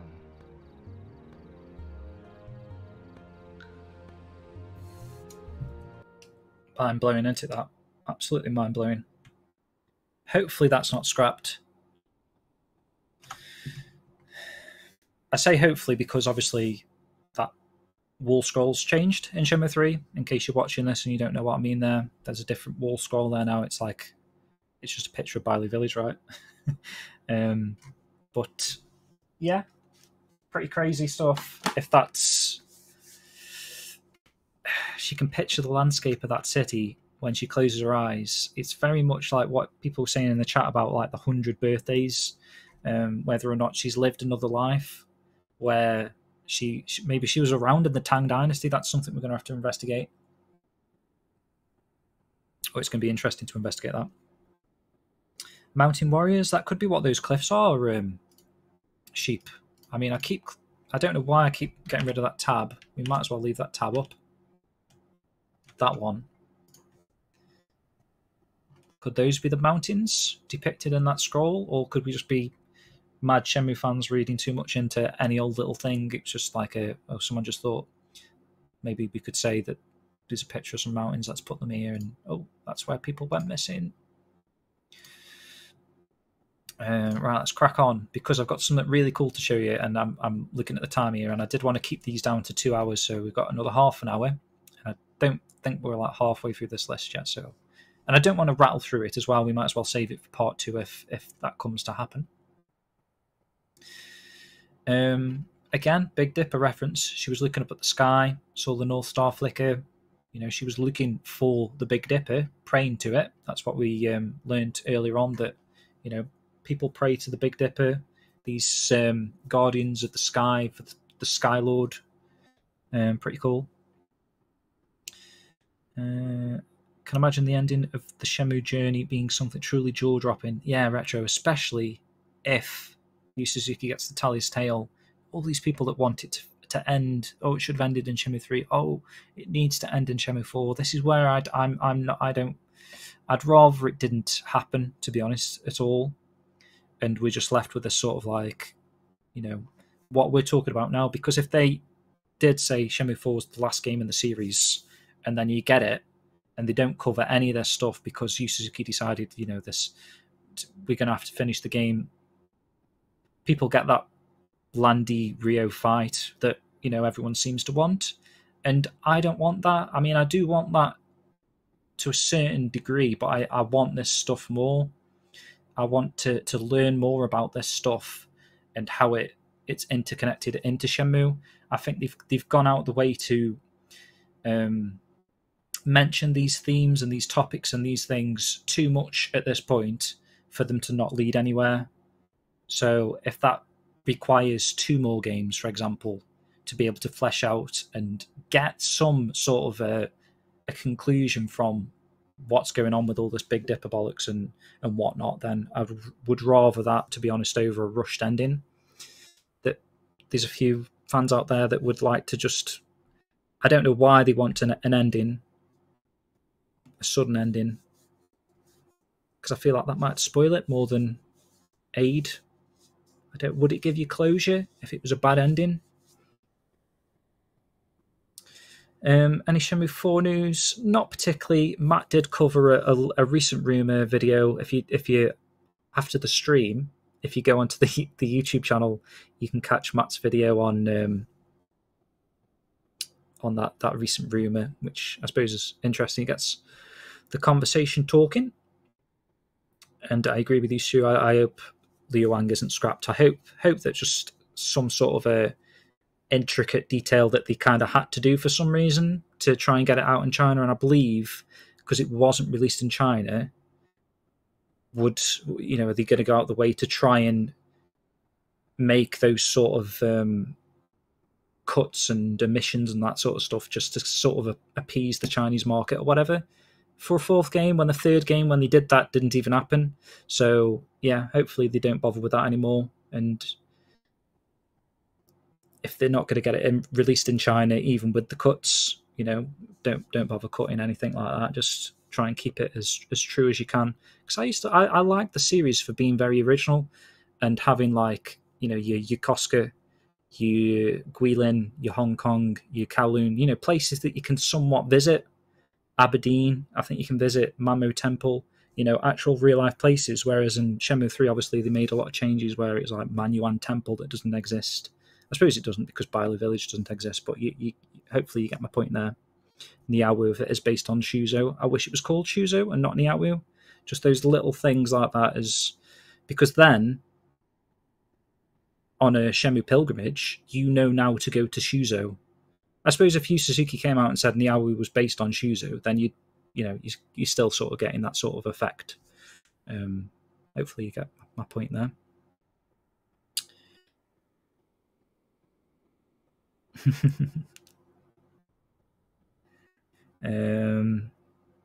Right, okay, let's not get into the Shenmue sort of Shenmue 4 talk. Let's just crack on with this. So 5 Stars Corp. This is a very interesting point. So in Shenmue 2, Yuanda Zoo's mysterious trading business is named 5 Stars Corp. Could there be a hidden... Sorry, I'm a bit gassy actually. Could there be a hint contained in his name? In this name. So 5 stars is also the number of stars in Cassiopeia. The constellation that we learned represents the Dragon Guardian according to Chinese legend. So again, this is sort of emphasizing that point we talked about a little bit earlier about Yuan Zhu potentially being a bad guy. Again, that was sort of when I was showing that concept art, him sort of having the sort of evil gaze over this arena potentially. Would he name his business Dragon Corp? If you want to translate it like that, 5 stars. It kind of seems like another hint towards him being potentially on the dragon side of things. If you're thinking of the yin and yang, your tigers, your phoenixes. Is Phoenix good? I don't know. I know the Phoenix Mirror is good, but Niao Sun is this sort of sun vermilion bird, so I don't know. Probably you're best going for your tiger dragon, so dragon is your bad sort of side, right? Like light and dark, Star Wars. Ooh. There's another little yin and yang reference I've just come up with. So yeah, very interesting. That Sword of the Seven Stars, a more obvious case connection with constellations is the Sword of the Seven Stars that Shenhua's father leaves for us in the Stone Pit. Named according to the number of stars in the Big Dipper, it is inscribed with the 7-star pattern of the Big Dipper on its blade. And look how prepared I am, guys. I've got my little Sword of the Seven Stars here. And yeah, you can actually see on the base of the... Ooh, hang on. I'm trying to work with a mirror image. So we've got that sort of somewhat Big Dipper style 7-star formation there on the base of the sword. And obviously there's a phoenix is the... would that be the handguard for this particular blade? Very cool. Really nice item this actually from the limited run complete collector's edition. Really sharp as well. Wouldn't want to stumble into a dark alley with anyone sheathing this behind the, probably would do a bit of damage. Oh shit, just dropped it. Probably smashed my PC into a million pieces there. Very cool. And we're looking at it. It is a phoenix. I don't know if anyone ever noticed that as prominently as it is on the blade here. Very good recreation, actually. There's the phoenix head. To be honest, I much preferred this great sword version. I know it's not feasible that they carry that around with them. Keep this sword as a part of my, whatever he says, Mr. Yuan. Don't ever let go of this sword. Carry it with you everywhere. I suppose it would be a bit weighty. So taking a closer look at the model of the sword that appears in the game, it can be seen that the hilt design consists of a phoenix, whose wings from the crossguard, its tail running along the grip, embedded with its tail are a pattern of red decorative jewels in a pattern of the stars of the Big Dipper, details that are easily missed during the gameplay. Yeah, very, very cool, isn't it? It is literally, so it is the Big Dipper formation there. Let me just double check that they've got that nailed on. They've done the best I reckon they could with that on such a little object. Done pretty well there, limited run.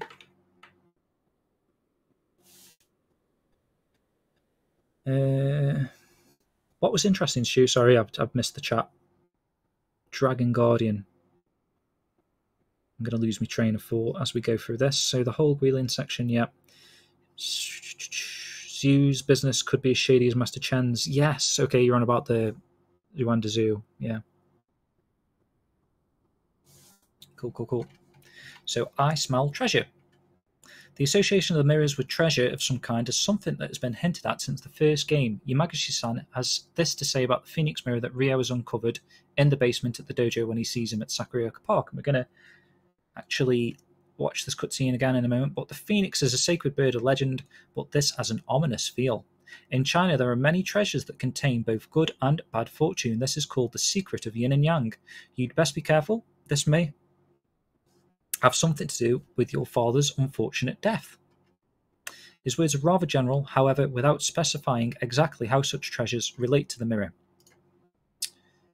Right, so that's the next cutscene. Let's go for it. Excuse me. Oh, Ryo. Is this a good time? What's on your mind? I want to show you something. What is it? This. What an unusual stone mirror. Apparently, it is called the Phoenix Mirror. I see. There is a phoenix carved into it. Is there anything special about this mirror? Well, the phoenix is a sacred bird of legend. But, this has an ominous feel. Ominous? In China, there are many treasures that contain both good and bad fortune. This is called the secret of yin and yang. The secret of yin and yang? He's trying to emphasize that, aren't he? This may have something to do with your father's unfortunate death. I don't know if this information helps, but that's all I can tell you. I see. Thank you. Right. Very good, very good. So again, like I say, the secret of yin and yang, that could be another topic that we should... Do we need to look into that, actually? I'll write it down, but we did kind of cover that with that video. That was quite... I'm not sure if we're going to learn much more about that. Something that we could do, actually, at some point is watch Shenmue Unofficial's videos on that, because he did a really good yin and yang video. That might be quite interesting.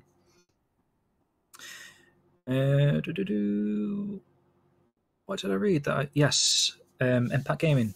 Welcome, by the way. And honestly, the research that went into this is... I don't think any other game out there has done that much research of any kind. I mean, perhaps those people that do, like... I don't know. Like people that research Assassin's Creed, like Egypt and that sort of stuff, possibly want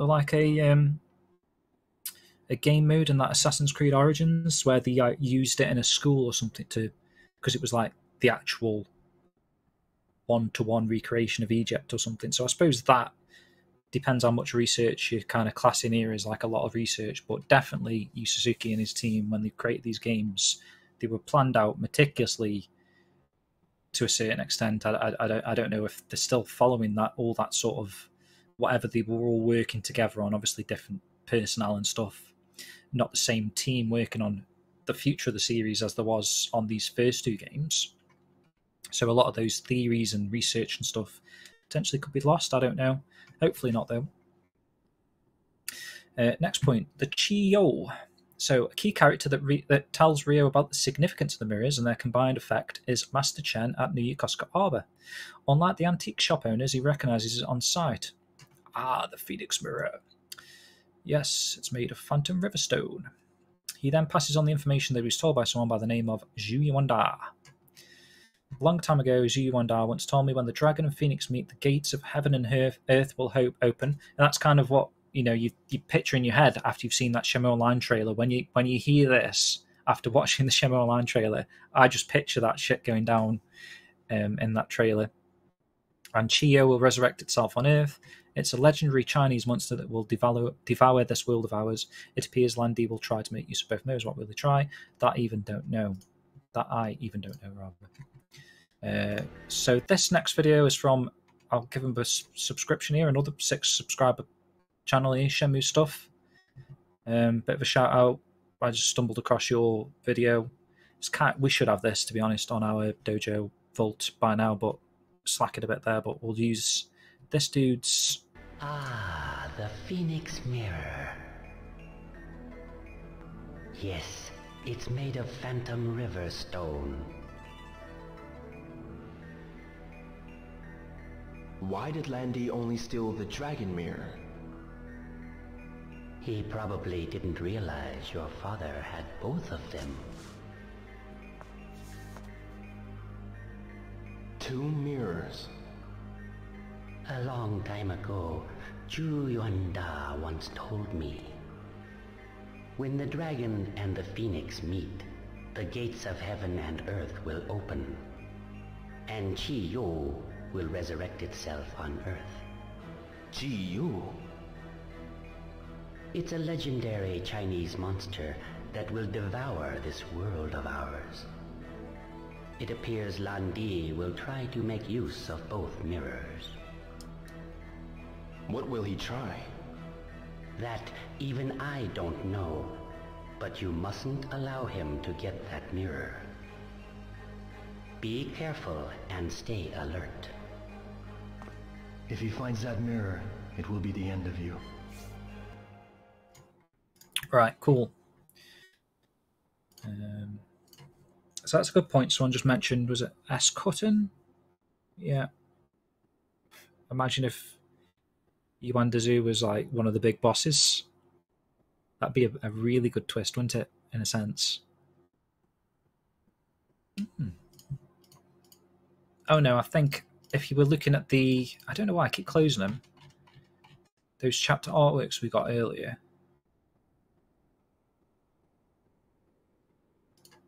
Yeah, that guy isn't Yuan Dezu, if you know what I mean. If you're basing that theory on that. But yeah, it would be pretty cool actually if he is... He can't really do much in a wheelchair, can he? Unless he springs out of it and, you know, it was a bit like the blind guy, Kai, whatever his name is, where he was like sort of faking the disability. I'm not sure. Although in the anime, he's definitely disabled, I guess. Yuan Dezu. Right, so Master Chen's words can be interpreted as meaning that when the two mirrors are combined, it will lead to a legendary monster named Chi Yo resurrecting itself on Earth. And I don't know about you guys, but when I first played Shenmue, that comment sort of just passed me by. I mean, it was curious, but it isn't until really the end of Shenmue 2, where when you actually go back and play the first game and you're hearing all these bits and pieces that they've spoon-fed you throughout the journey so far, it did feel like, oh crap, this could be where the game's leading. If Lan Di gets both the mirrors, this is intention to release this mythical monster. Whether or not that is an actual physical being, or it's more of like a, what we just looked into, like more like a symbolization thing. Was it like greed and, you know, those sort of negative elements of someone's person, you know what I mean? It sort of brings that out of them, because people in search of treasure. So say if these two mirrors are the key to treasure,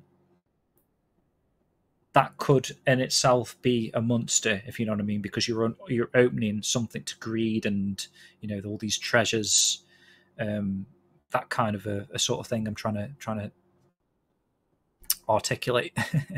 So the mirrors in the Qing Dynasty. So in a memorable cutscene at Ren's hideout in Shenmue 2, Yuan Dezu reveals that the Dragon and Phoenix mirrors form a key of some kind. And that's the next cutscene we're going to watch, actually. So I won't read that. We might as well watch it. I've got them here. Ooh, that's a bit loud in my ear. Sorry. I don't know if it's a louder video in general. But this is CB0. How cruel can fate be? Please tell me, why did Lan Di kill my father? He was like you. Vengeance. Vengeance? Lan Di avenged the death of his father, Sun Min Zhao.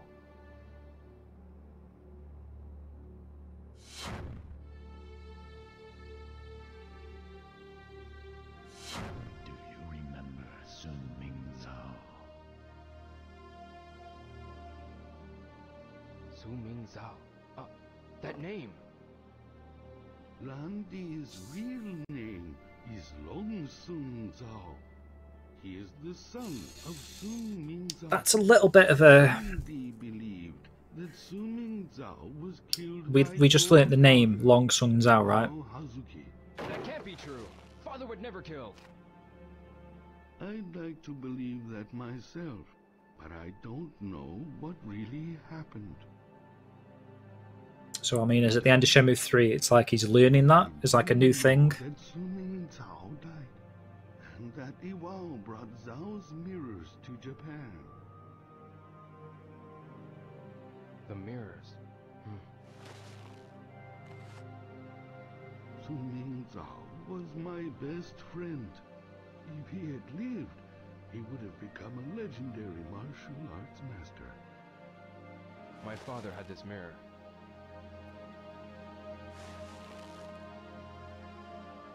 Oh, there's no mistake. It's the mirror once owned by Su Ming Zhao. Landy took the dragon mirror. So if you're thinking Yuan Dazu's, Is that so? is that some sort of an evil loop there? Has he been? I don't want to listen to these depressing stories.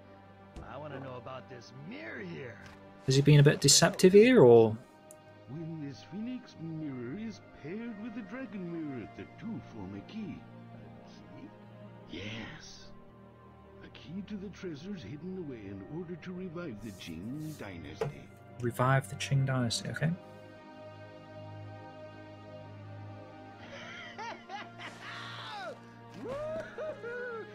Did you hear that?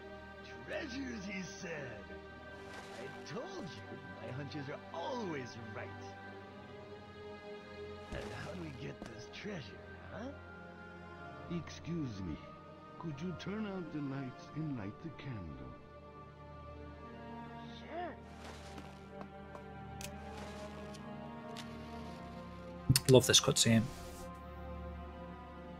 You should see this. What's the show?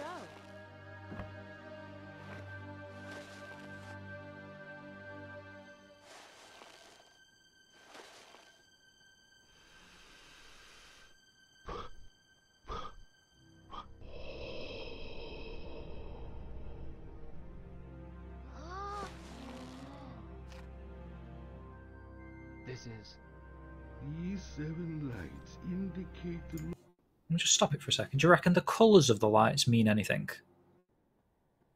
So you've got like white, blue, 2 cans of green, a yellow and an orange.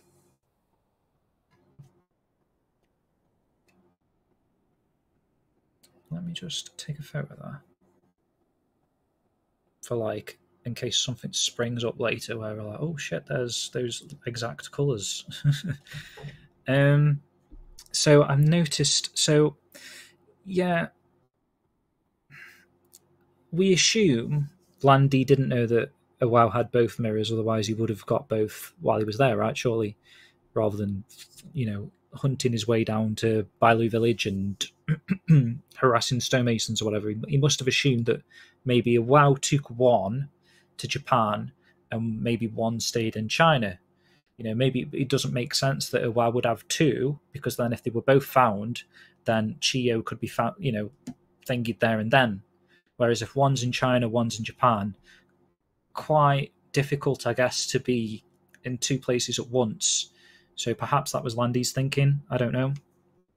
Definitely had a lot of lore stuff at the end. Why does Chai say Landy hates Zhu? That's interesting as well. Maybe they could all be working against each other if you think about it. Say if Zhu Yundar is one of the 4 leaders, Niao's son obviously hates Landy at some point because she turns on Landy, sets his bloody castle on fire. So if they're all in it for themselves, that could be it. You know, that could be a potential reason there. You've got Landy who wants both mirrors to get to the treasure. I don't know, maybe Landy's intentions are a little bit different because he's doing it out of revenge, is he? Is he still doing it out of revenge? Does he want to... Like, what impact is resurrecting Chiyo in terms of his father dying? You know, is that really a revenge situation? Obviously, Yuan Dazu knows all about treasure, reviving the Qing dynasty or whatever. The Aosun obviously is greedy. You can tell by her character she's deceptive. She wants both mirrors, probably wants hands on the treasure. Ren wants his hands on the treasure. You know, there's a lot of people that want this treasure. So yeah, it could make sense that this is going off the theory that Yuan Dazu's bad. He might be a good guy. You know, it's just these sides to the story, and these, you know, these fors and againsts for his character where we're at here at the moment. But they could just all be out to do each other over. because it does make sense. He could be using Rio here. Go to Bailu Village. You know, go here, go there, go here. You know, do this for me. You know, I'll be there when you've got this mirror. Go get the other one. You know, I'll be there, kind of thing. And then he shows up, and Niawu Dunti and kind of Zhang's there again. Location of the treasure. Where is that? A single mirror is not enough. What? Only when this is combined with the light pattern from the dragon mirror will we know. There's no way of finding out with only the Phoenix mirror. There is a clue. You must go to Guilin. Guilin? There is a place where Zhao and Iwao trained when they were young. My father? Go to Bailu Village in Guilin. The mirrors are made of phantom river stone found only in that village. The descending lights indicate 1, 2, 3, 4, 5, the 6. treasure. Is the 7th light there actually, Sheep? Is it in the 1, 2, 3, 4, 5, 6? There are 7. I think as the camera pans, it goes into the candle. So is there a red one there as well then? Yeah, there is a red one. These 7 So it goes lights red, indicate the location orange, of the yellow, treasure. green, whatever colour that was, blue and A white. single mirror is not enough. I think we've seen most of that cutscene right there. You go to Guilin, you go to Bailu Village. Okay. So we're coming up to the hour here, so let me see. We'll get down to this point here. How much of this have got to go? Let me just double check. There is quite a bit. I might have to save this for episode 2, sorry guys. But that's fine. Where were we at? Here we go. Right, so he places the single mirror in Rio's possession, the Phoenix mirror on the table, blows smoke from his pipe across it. Obviously, he's an avid smoker. To Rio's amazement, the light pattern of the Big Dipper appears in the smoke. These 7 lights indicate the location of the treasure. Obviously, it seems very obvious, really, when they talk about this. If that's the Big Dipper, you would assume that's coming out of the Phoenix mirror, which is interesting, because the Big Dipper is the dragon, right? That's what we learnt up here. Did we? Or was that on a different page? Yeah, here you go. So, yeah, the Big Dipper is the dragon, and the Phoenix is actually the Cassiopeia one. So you'd assume that the dragon mirror, when you blow smoke over it, would have the, 5 stars of the Cassiopeia Phoenix. So that's why they're a pair, Phoenix, dragon constellation, dragon mirror, Phoenix constellation. And if 2 mirrors combined show the location of a treasure, then you can kind of picture in your head, based on what we've already learned. Here you go. Was there a better one? You're going to see that sort of thing, aren't you? If you blow smoke, it's just going to be that in front of you, surely. So the location of the treasure, in my opinion, would be the North Star. But then what does that actually mean? How is that a location that you can actually be at? You can't be there unless it's somewhere in the bloody sky. You can't, Rio goes on a bloody Apollo 13 mission to the North Star. I don't know. I don't think that's going to happen. So that's interesting. Interesting concept. I don't know if the North Star's particularly over something, because that's what we was talking about earlier when I was couldn't understand how the world rotates, and so I don't really understand that.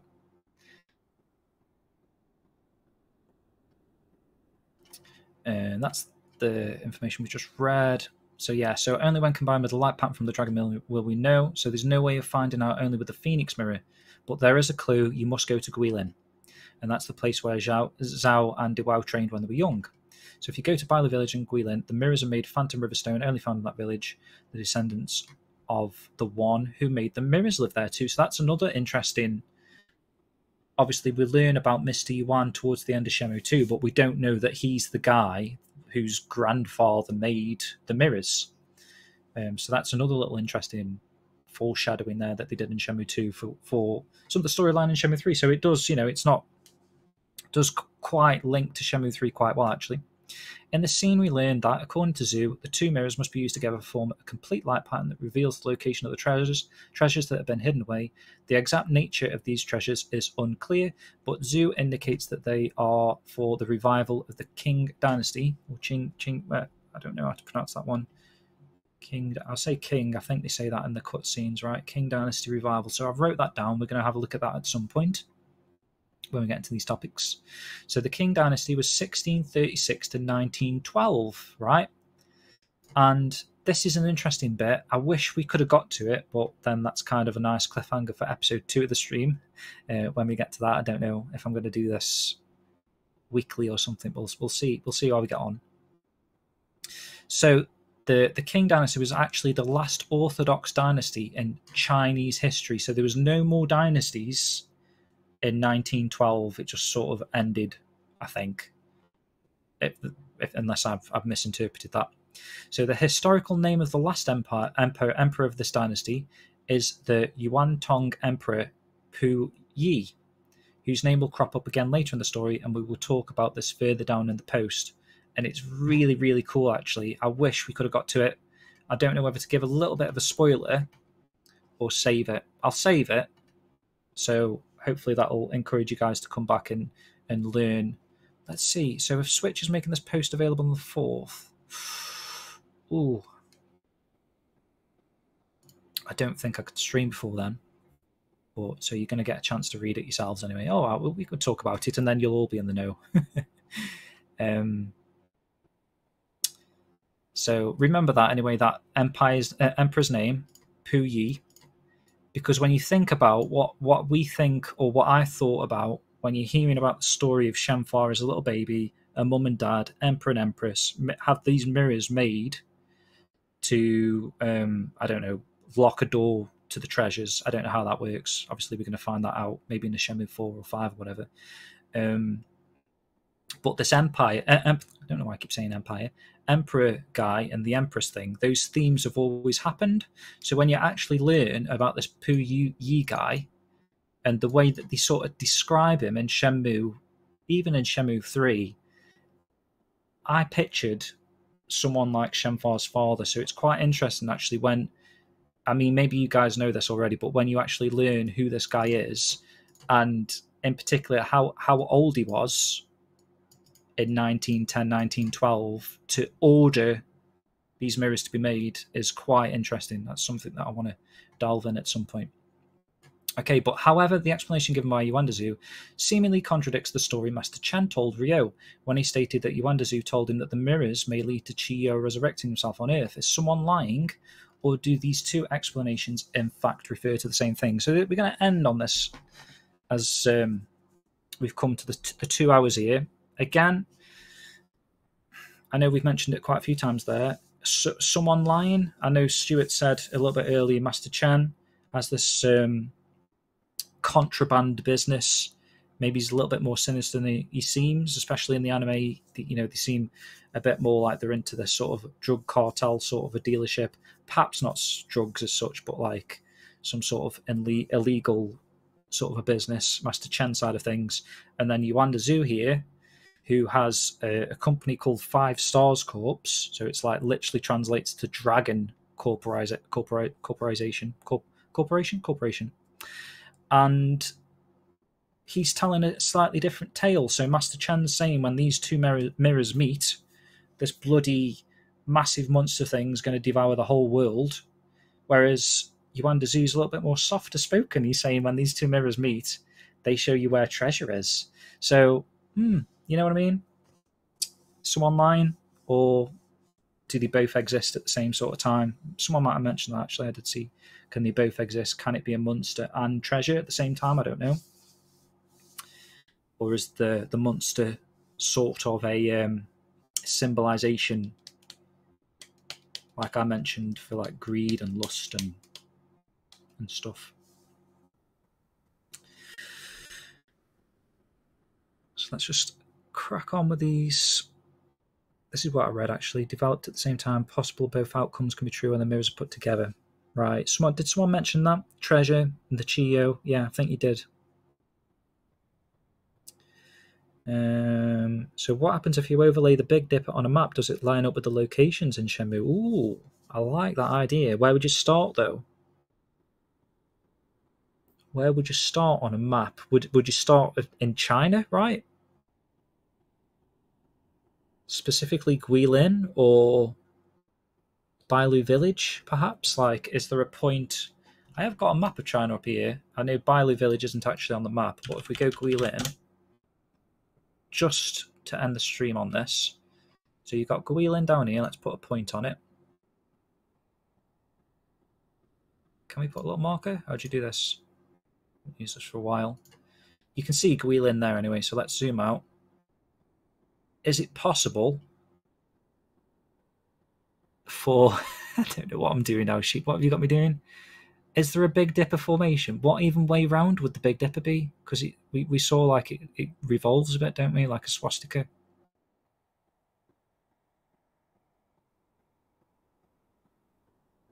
I don't know, mate. You have a go at that, and we'll have a go next time, okay? So, yeah. All right, guys. I'm going to end it there. Thank you very much for joining. So, next episode, we'll carry on with this Switches post. And I'll give a little teaser, actually, because this is insane. He did a... I mean, he's probably a little bit upset we didn't get around to it, but just check this out, guys. This is absolutely insane. So he's designed this. So this is going to be amazing to try and decipher this. So he's done a mind map of how everything is intertwined. I don't even know where to start on this. I wish there was a point to start on this sheep, like Guilin. We might have to start in the middle. I don't know. How do you normally do a mind map? This is insane, isn't it? We just start at the top, perhaps. I suppose the points he's just gone across, actually. Let's have a quick look at that. So if we go back up to the top, he's got his... so we've got down to here. Okay. So the prophecy is where we're at next. But obviously we have seen the legendary bird of fortune. It's coming off the Phoenix there, the Empress. The Big Dipper is one of the Swing Shui constellations, Chinese constellations. Oh, thanks for the follow, Snez66. Shattered my eardrums a little bit. Stone map at Russia dates back. This is insane. It heads to grant wishes. Cassiopeia is made up of 5 stars. Possibly inspired that name, 5 stars corpse, which goes down here. Let's see where this goes. Yuan de Zhu, friends with Master Chen. Also friends with Summing Zhao. Has he got that on here? Was friends with, yeah. Well, his father. That could be not necessarily Landy. I might mention that to Switch. You might want to put his father there. Raised by, was a leader of the Chia Man. See how it all intertwines? It's insane, this mind map is. We'll definitely delve into that a little bit more next time, guys. So, yeah, thank you very much for joining.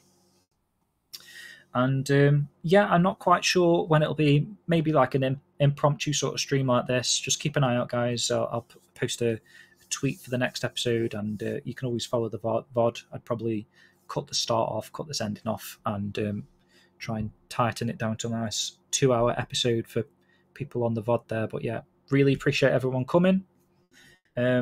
Yeah, I'm SkillJim. Thanks for all of whatever you do for the dojo, supporting. We are back, actually. I'll mention that quickly. We're back on the 4th with a stream. Me and Matt, of course, for Let's Get Shenmue 4. So that is on Tuesday. So, yeah, probably best not do another stream until after that. So, yeah, I'll see you guys on the 4th. All the best.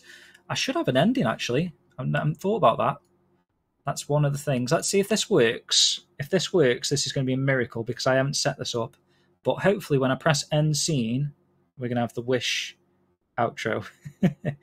So yeah, take care, guys. See you later.